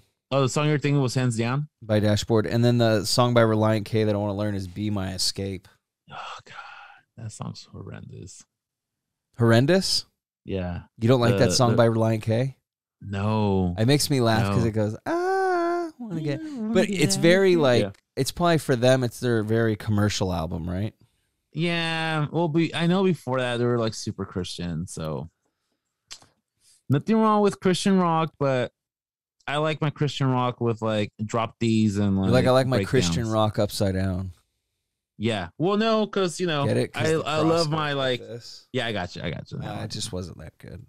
Because I do love my August Burns Red. I do love fucking Demon Hunter's a band. I'm not into them, but they're like a Christian metal band, dude. Well, like As I Lay Dying was a Christian band. Well, Texas in July. I think I told you I saw them, right? And I met the lead singer, the new lead singer at the time. It was that JTKV guy. Yeah. Dude, I told you, right? He's the lead singer for Era. No, you didn't tell me. I found it out hella weird because I was watching Pluto TV and they had an August Burns Red documentary on there, which is so odd. On Pluto TV? Yeah, Pluto TV has a music channel that's actually pretty cool, and it'll play documentaries. Pluto TV is amazing. It's absolutely free. Yeah. I watched the Ask This Old House channel like all day long. Yeah, I watch these guys fix shit, and I'm just like, this is cool. But they got all kinds of stuff. And they had that on there, and I saw the dude, and I'm like, wait. They said Texas in July. I'm like, hold on. And then I started looking it up because I was obsessing about it. I'm like, what show was it? And where was it? Was it Slim's or was it the DNA? So then I typed in, because I know it was with Unearth. And I typed it in because it was the Oncoming Storm. I think it was that tour. The Oncoming Storm 20th anniversary tour. And I was like, dude, this is cool. Fucking badass band. But dude, we met the lead singer. I was just talking to him at the merch table for Texas in July, and I didn't know he's the lead singer. Because when you're opening bands, you're working your own merch tables. But you don't always know. You could just be a friend of the band and shit like that. So I was like, okay, cool. And this dude was super cool. And then we're chopping it up, and then like 10 minutes later, he leaves, and then he's just on stage tearing it up.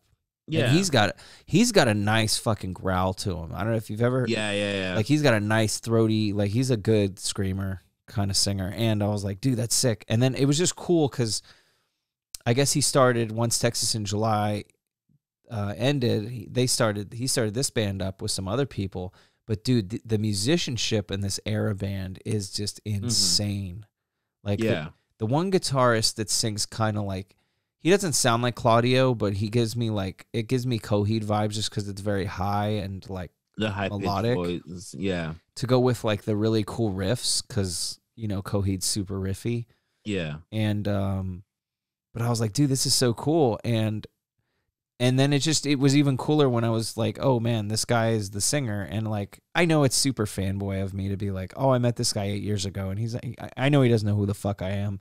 but it's cool that I was like, hey, there's the lineage of bands, you know, and still sparking my fancy auditorily, which is cool. Texas in July was a badass band. I remember like one of my favorite songs from them is from their first album. It's called "This Isn't My First Rodeo," and it's just like so much riffish, so much like shred in it, and it's just like pretty fun. Pretty fun. Such band. a freaking like great early 2000s metalcore band. Yeah, and it's a great time capsule. Yeah, I agree. And that's like, so they were a Christian band also. And I know like another band they were always compared to is August Burns Red, which is another Christian band. Well, they're close friends with them. That's why. Close friends, drummers. Both bands have like amazing drummers. Very technique. Very like, if you ever see videos of their drummers, they're like super technique, like stayed up. You know, just you can tell there's like technique is like super amazing. Mm-hmm. But yeah, musicianship wise, both of those bands are amazing. Unfortunately, one got more exposure than the other one, but you know, that's just the way it is sometimes. But yeah, they're great friends with each other. But it was meant to be, because now this era band's blowing up. Yeah. And that'll always be good for what it was, but I'm not upset with this project. I love this. The band's got a cool vibe, dynamic. Mm-hmm. And the other cool thing about them is bands are kind of cool now. Like back in the day, you had to get your hands on a tab book. I mean, we had bootleg tabs, because now the tabs are legit.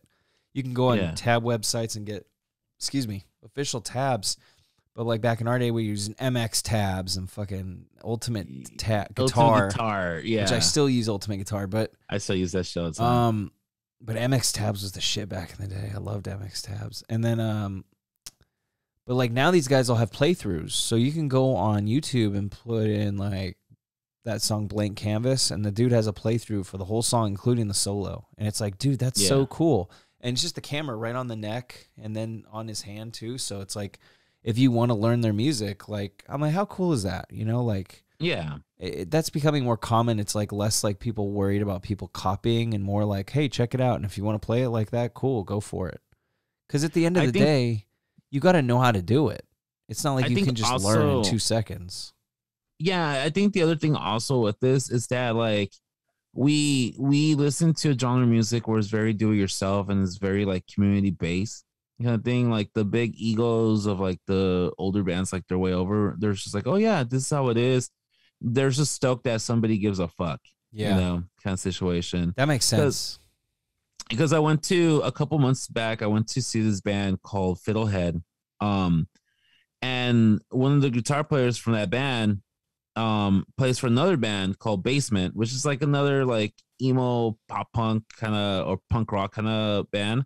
Mm-hmm. And I was geeking out over their freaking pedal board. I was like, oh, I want to see what kind of pedals he's using, like what's the settings, you know, what kind of board. We nerd. It was Ray and I, and we always fucking nerd out about that shit. Oh yeah. And so I told the guy, he goes, hey, yeah, man, you have any questions about the board? And I'm like, oh, I'm sorry, dude. I'm like, oh, so no, it's cool. I'm like, hey, do you mind if I take a picture? He's like, oh yeah, dude, fuck yeah, I don't care. He's like, yeah, he's all here. Let me turn around so I can get like a better pictures of like this, of like the settings of like the tone he has and all this shit on his, on like how he has to equalize on his fucking pedals and shit. And I'm like, is this the same pedal you use for like bassman? He's like, oh yeah, it's the same one, same guitar, just different. He's all, that's on my amp, it's a loaner. So like they're super cool about like sharing their tone and what they use and like talk gear. And I think like back in the day, like people were sort of like, oh, we don't want to give away our secrets. And now they're like, oh yeah, this is what I fucking use. Like, I don't care. They're just like stoked that somebody cares or something. Well, because back in the day, it was easier to steal things because there were less options, right? Like, yeah, that's true. Now it's like, because it's so saturated and like, also it's gotten to the point where everyone's a hybrid of everything anyway. Like it's basically, it's like one thing you've learned about musicianship, right, is the most important thing that makes you is your touch, which it's very, very almost next to impossible to replicate any specific artist's touch. Mm-hmm. Some people are good, but it's never quite right. You know, it's always like, it doesn't sound right. People are really good, but it's just like, that's the point. That's the soul they put into it. That's their tone. You know, it's like not only is it just the guitar, the amp, the effects, the strings, it's also how hard they play. Like the way they play, their technique, if you will, their technique, their style. And I think the best example of this is with Red Hot Chili Peppers. Whenever you think of Red Hot Chili Peppers, you think of that John Frusciante, or what's his last name? Frusciante. Frusciante's tone and style, and kind of like, so you hear that, and then you hear like the one that Dave Mirra. What the fuck? Navarro, Dave Mirra. Dave Navarro, Dave Mirra. Wow, rest in peace, Dave Mirra. Dave Navarro did with the Red Hot Minute. You can tell it wasn't Red Hot Chili Peppers. It wasn't there. And then most recently, when John, what's his last name again? Frusciante? Yep. When he left, they brought in some other guy. And again, it wasn't there. Like, this guy was an amazing musician, not shitting on neither of those guitarists because they're fucking light years ahead of me. Yeah. Not even in the same fucking category. There's just amazing guitarists. But when it came to that style, I mean, all three of them are amazing. They afford the best equipment and everything. But it's that, like you're saying, it's that touch, it's that creativity, it's that flair that kind of gave it what they were. And what really changes. Another great example is like Travis Barker and Scott Raynor with Blink-182. Mm-hmm. Everything up to like Animal of the State, it has one style of drumming, but once Travis came in and started doing drums for Blink, it changed the dynamic of the band completely. Yeah. So, I mean, having a good drummer in a band is like having a really good defense, you know, like it really is. You can't win championships without a good defense. Like you need a amazing drummer. Any great band, like excluding some people would say Metallica. Mm-hmm. But even then, here's my exactly, because I know you're not going to rag on Lars, and I was just going to defend Lars, is because if Lars was so shitty like people say, he would stand out a lot more. Yeah. And you wouldn't be able to say, oh, that's a classic song, because you'd be like, man, I really love the guitars, but I just can't get into it because the drums suck. You don't feel like that on any song. The only song anyone feels like that on is the whole album of Saint Anger, and to be fair, that whole album sucks anyway. Musically, vocally, lyrically, it is probably one of the worst things that they created, but it was during a rough time. And I think I've overlooked it. I was talking shit about Lars, like if I'm any fucking better of a drummer than he is. But what my buddy once said was like, well, one thing about Lars is that he never went out there saying he was the best fucking drummer. No. What Lars did though is he played to the music.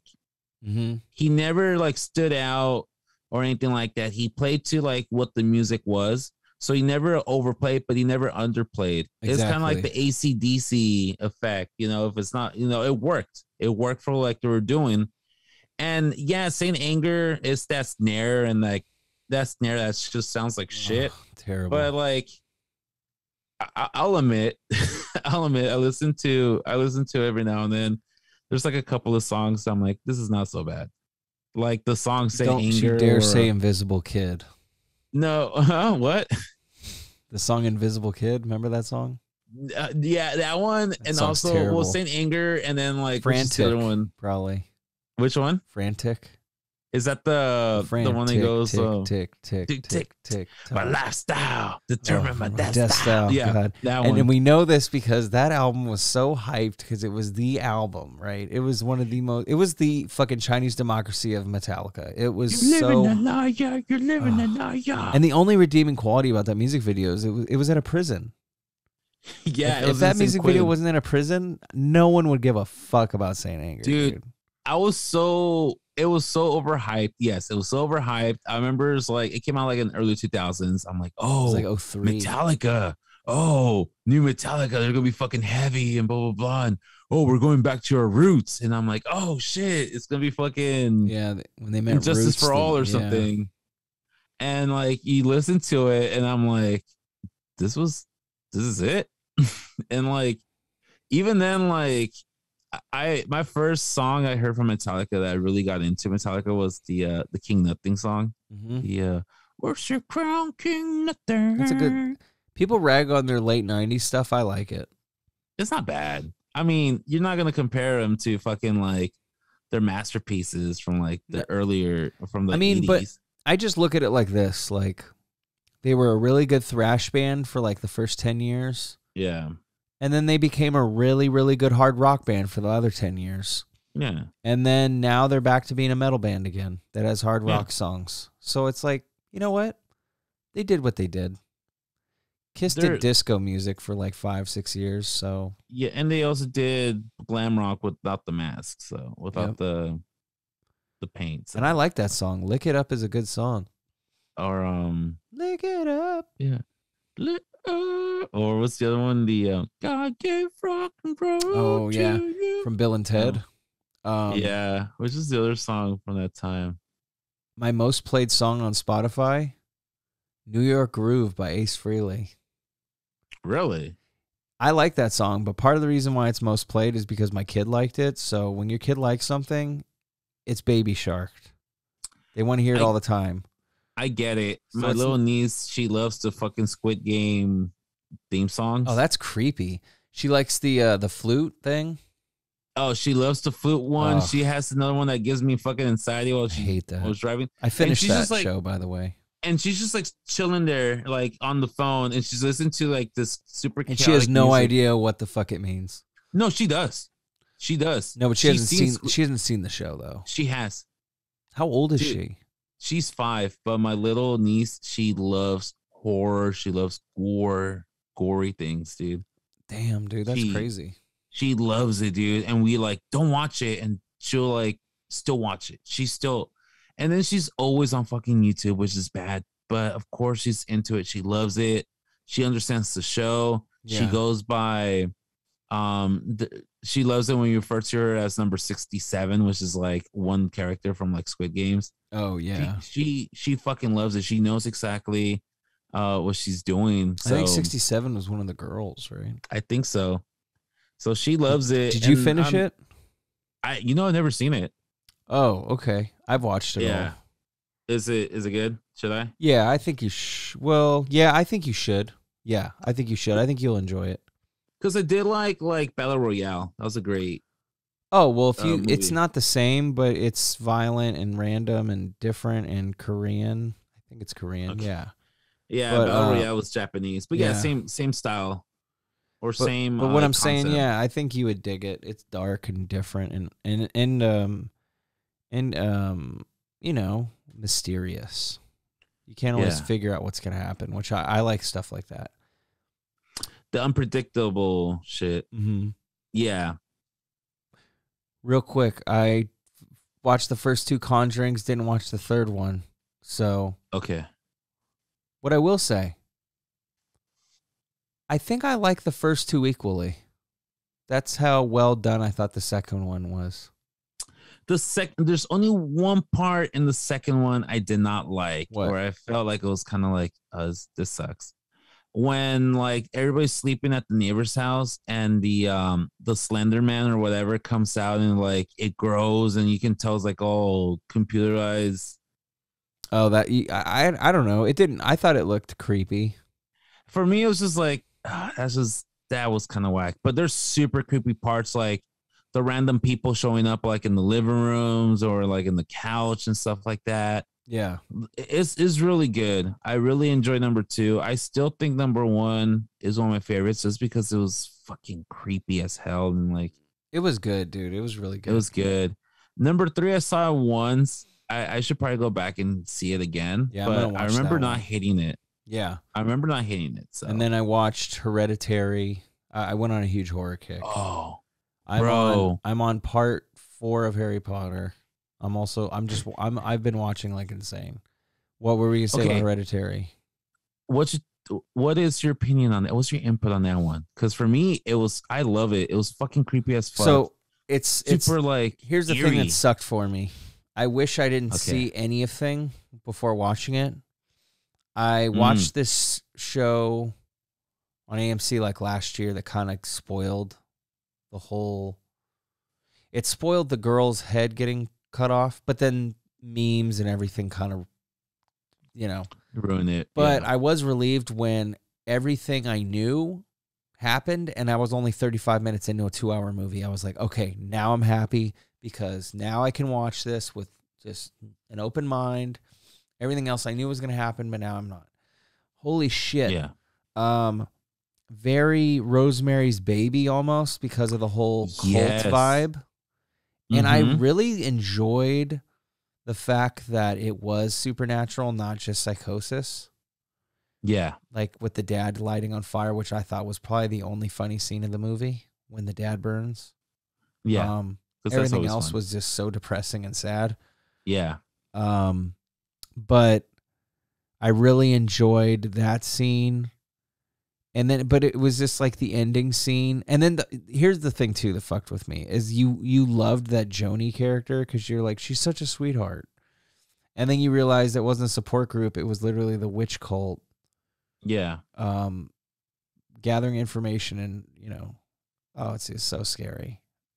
And then when you find out, like, because she said, she wanted me to be a boy. It was just because of the whole fucking demon king shit, like Payman. And I'm like, Jesus Christ. So I really enjoyed it. I liked it. I liked it more than Midsummer, and I liked it more than Vivarium. Probably never going to watch it again. Because it just, it put me in a mood. It made me depressed. Yeah. It was a very depressing movie. Yeah. Nothing good comes out of it. I agree with that. But I did enjoy that it was a witch film. I did enjoy that. I've also been watching, I'm still watching The Sopranos. And I've also been watching The Matrix. I've never seen none of the Matrix movies, actually. I need to rewatching the first one, I was like, damn, this is really good. And then I'm like, I got to watch the second and third. And I started the second, and it was interesting and not as shitty as what some people were saying it was, but I didn't finish it, so I need to finish it. Yeah, I just finished watching the first one last night, which was, I seen The Matrix, not from beginning to end, but I seen parts and pieces. Yeah. I seen the major. So I knew what happened, but it was cool seeing it from beginning to end. It's super conspiracy, though.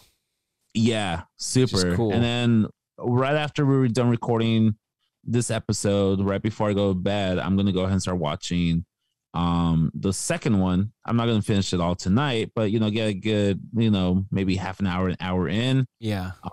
Because I know I saw the trailer for the fourth one and that looked fun. So I want to know what the heck's going on. Yeah, me too. So that's good homework. Good homework. Jeremy Renner has a show, not just Hawkeye, but he's a show called The Mayor of Kingstown. Okay. On Paramount Plus. Holy shit. It is fucking awesome. This is the way I would describe the show. It's The Wire meets Oz. Ooh. But most of it takes place on the outside. But it's in a nutshell, it's basically about a guy, like his family, like their dad basically started this thing where they keep everyone in check. Like he's an informant for the feds, but he's also hella cool with the Crips, like the main Crip guy. Yeah. So but because they're completely transparent with everyone on the street and like to the cops, like there's a mutual respect, and he's known as the mayor. Like he's not the real mayor, but he's the one who runs like the town. He keeps shit in order, Yeah. People go to him but he's not like mafioso, but then he is like, it's kind of crazy. It's kind of tight. So like I finished the first 2 episodes and I was just like, holy shit. It's okay. It's good. Every episode, similar to Sopranos, when you watch an episode of Sopranos, it's like a movie. Yeah. You're like, God, this is so good. So it gives you those vibes. It's like a lot happens, a lot of action, a lot of cussing. Hey, before we go, let me tell a quick story about The Sopranos / The Wire. Uh-huh. So, back in August, we were in happy hour with my coworkers, and we're drinking, and it's myself, my coworker Monica, and Kenny, another coworker. Mm-hmm. We're drinking, and we start talking about movies, talking about shows, and Monica talks about The Sopranos, and I'm like, oh, I've never seen Sopranos. And she's like, oh my God, you've never seen Sopranos? You've never seen Sopranos? Oh my God, blah, blah, blah. It's maybe the greatest movie, is maybe the greatest show ever. Mm-hmm. And I'm like, oh, I don't know. That's quite a fucking like I don't title. know. Friends is pretty good. I don't know. Friends is pretty good. And she's like, really, Danny? What other show is better than The Sopranos? And Kenny and I, this is unplanned. Kenny and I, we kind of look at each other, and Kenny's around my age also. Kenny and I, we kind of look at each other, and then we kind of do like, at the same time, unplanned, we go, The Wire.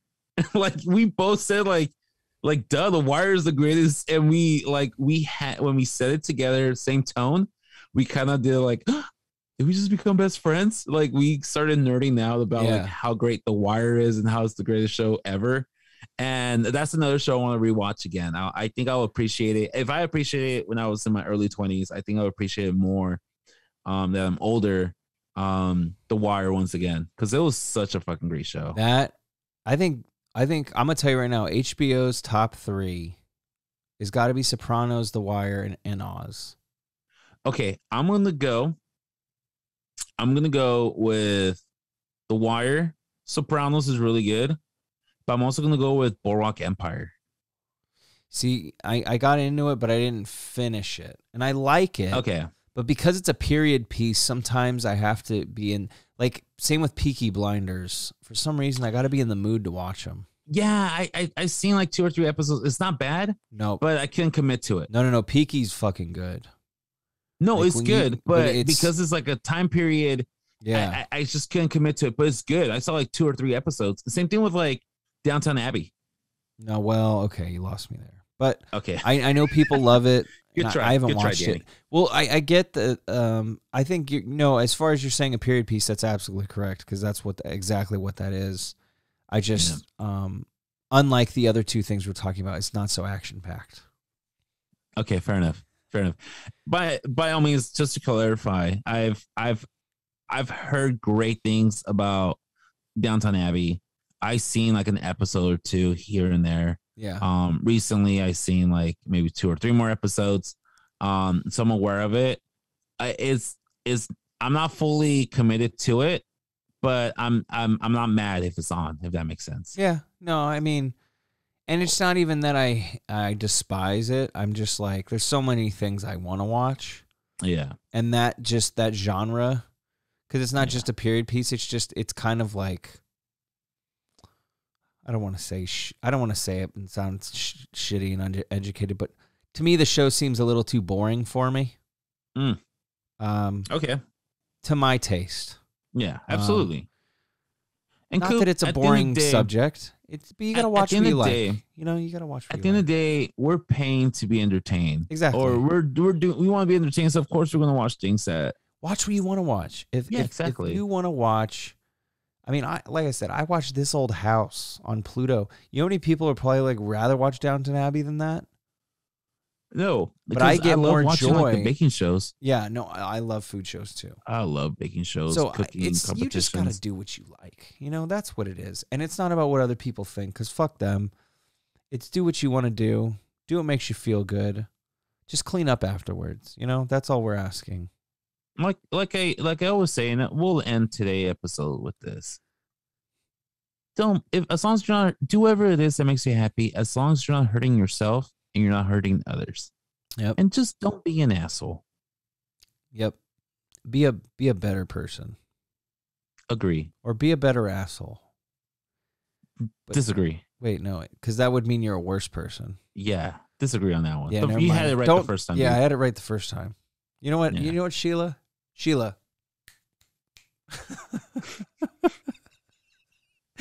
Nothing like snapping your fingers at an employee. You're going to take that out of post or you're fired. Thank you. Please. Yeah, Christmas bonus? Oof. You're lucky if you get a Hanukkah bonus. All right. Bruh. All right. Yeah. She's not Jewish. At least I don't think she is. Anyway. We shouldn't be working today because today's the last day of Hanukkah. So. Oh, wow. Yeah. This won't be out. Well, no, I'm going to probably speed. This is going to be put out tomorrow. Oh, wow. So Hanukkah will be over. Okay. Officially. Mazel, mazel. No. Yeah, cradle that. Cradle that.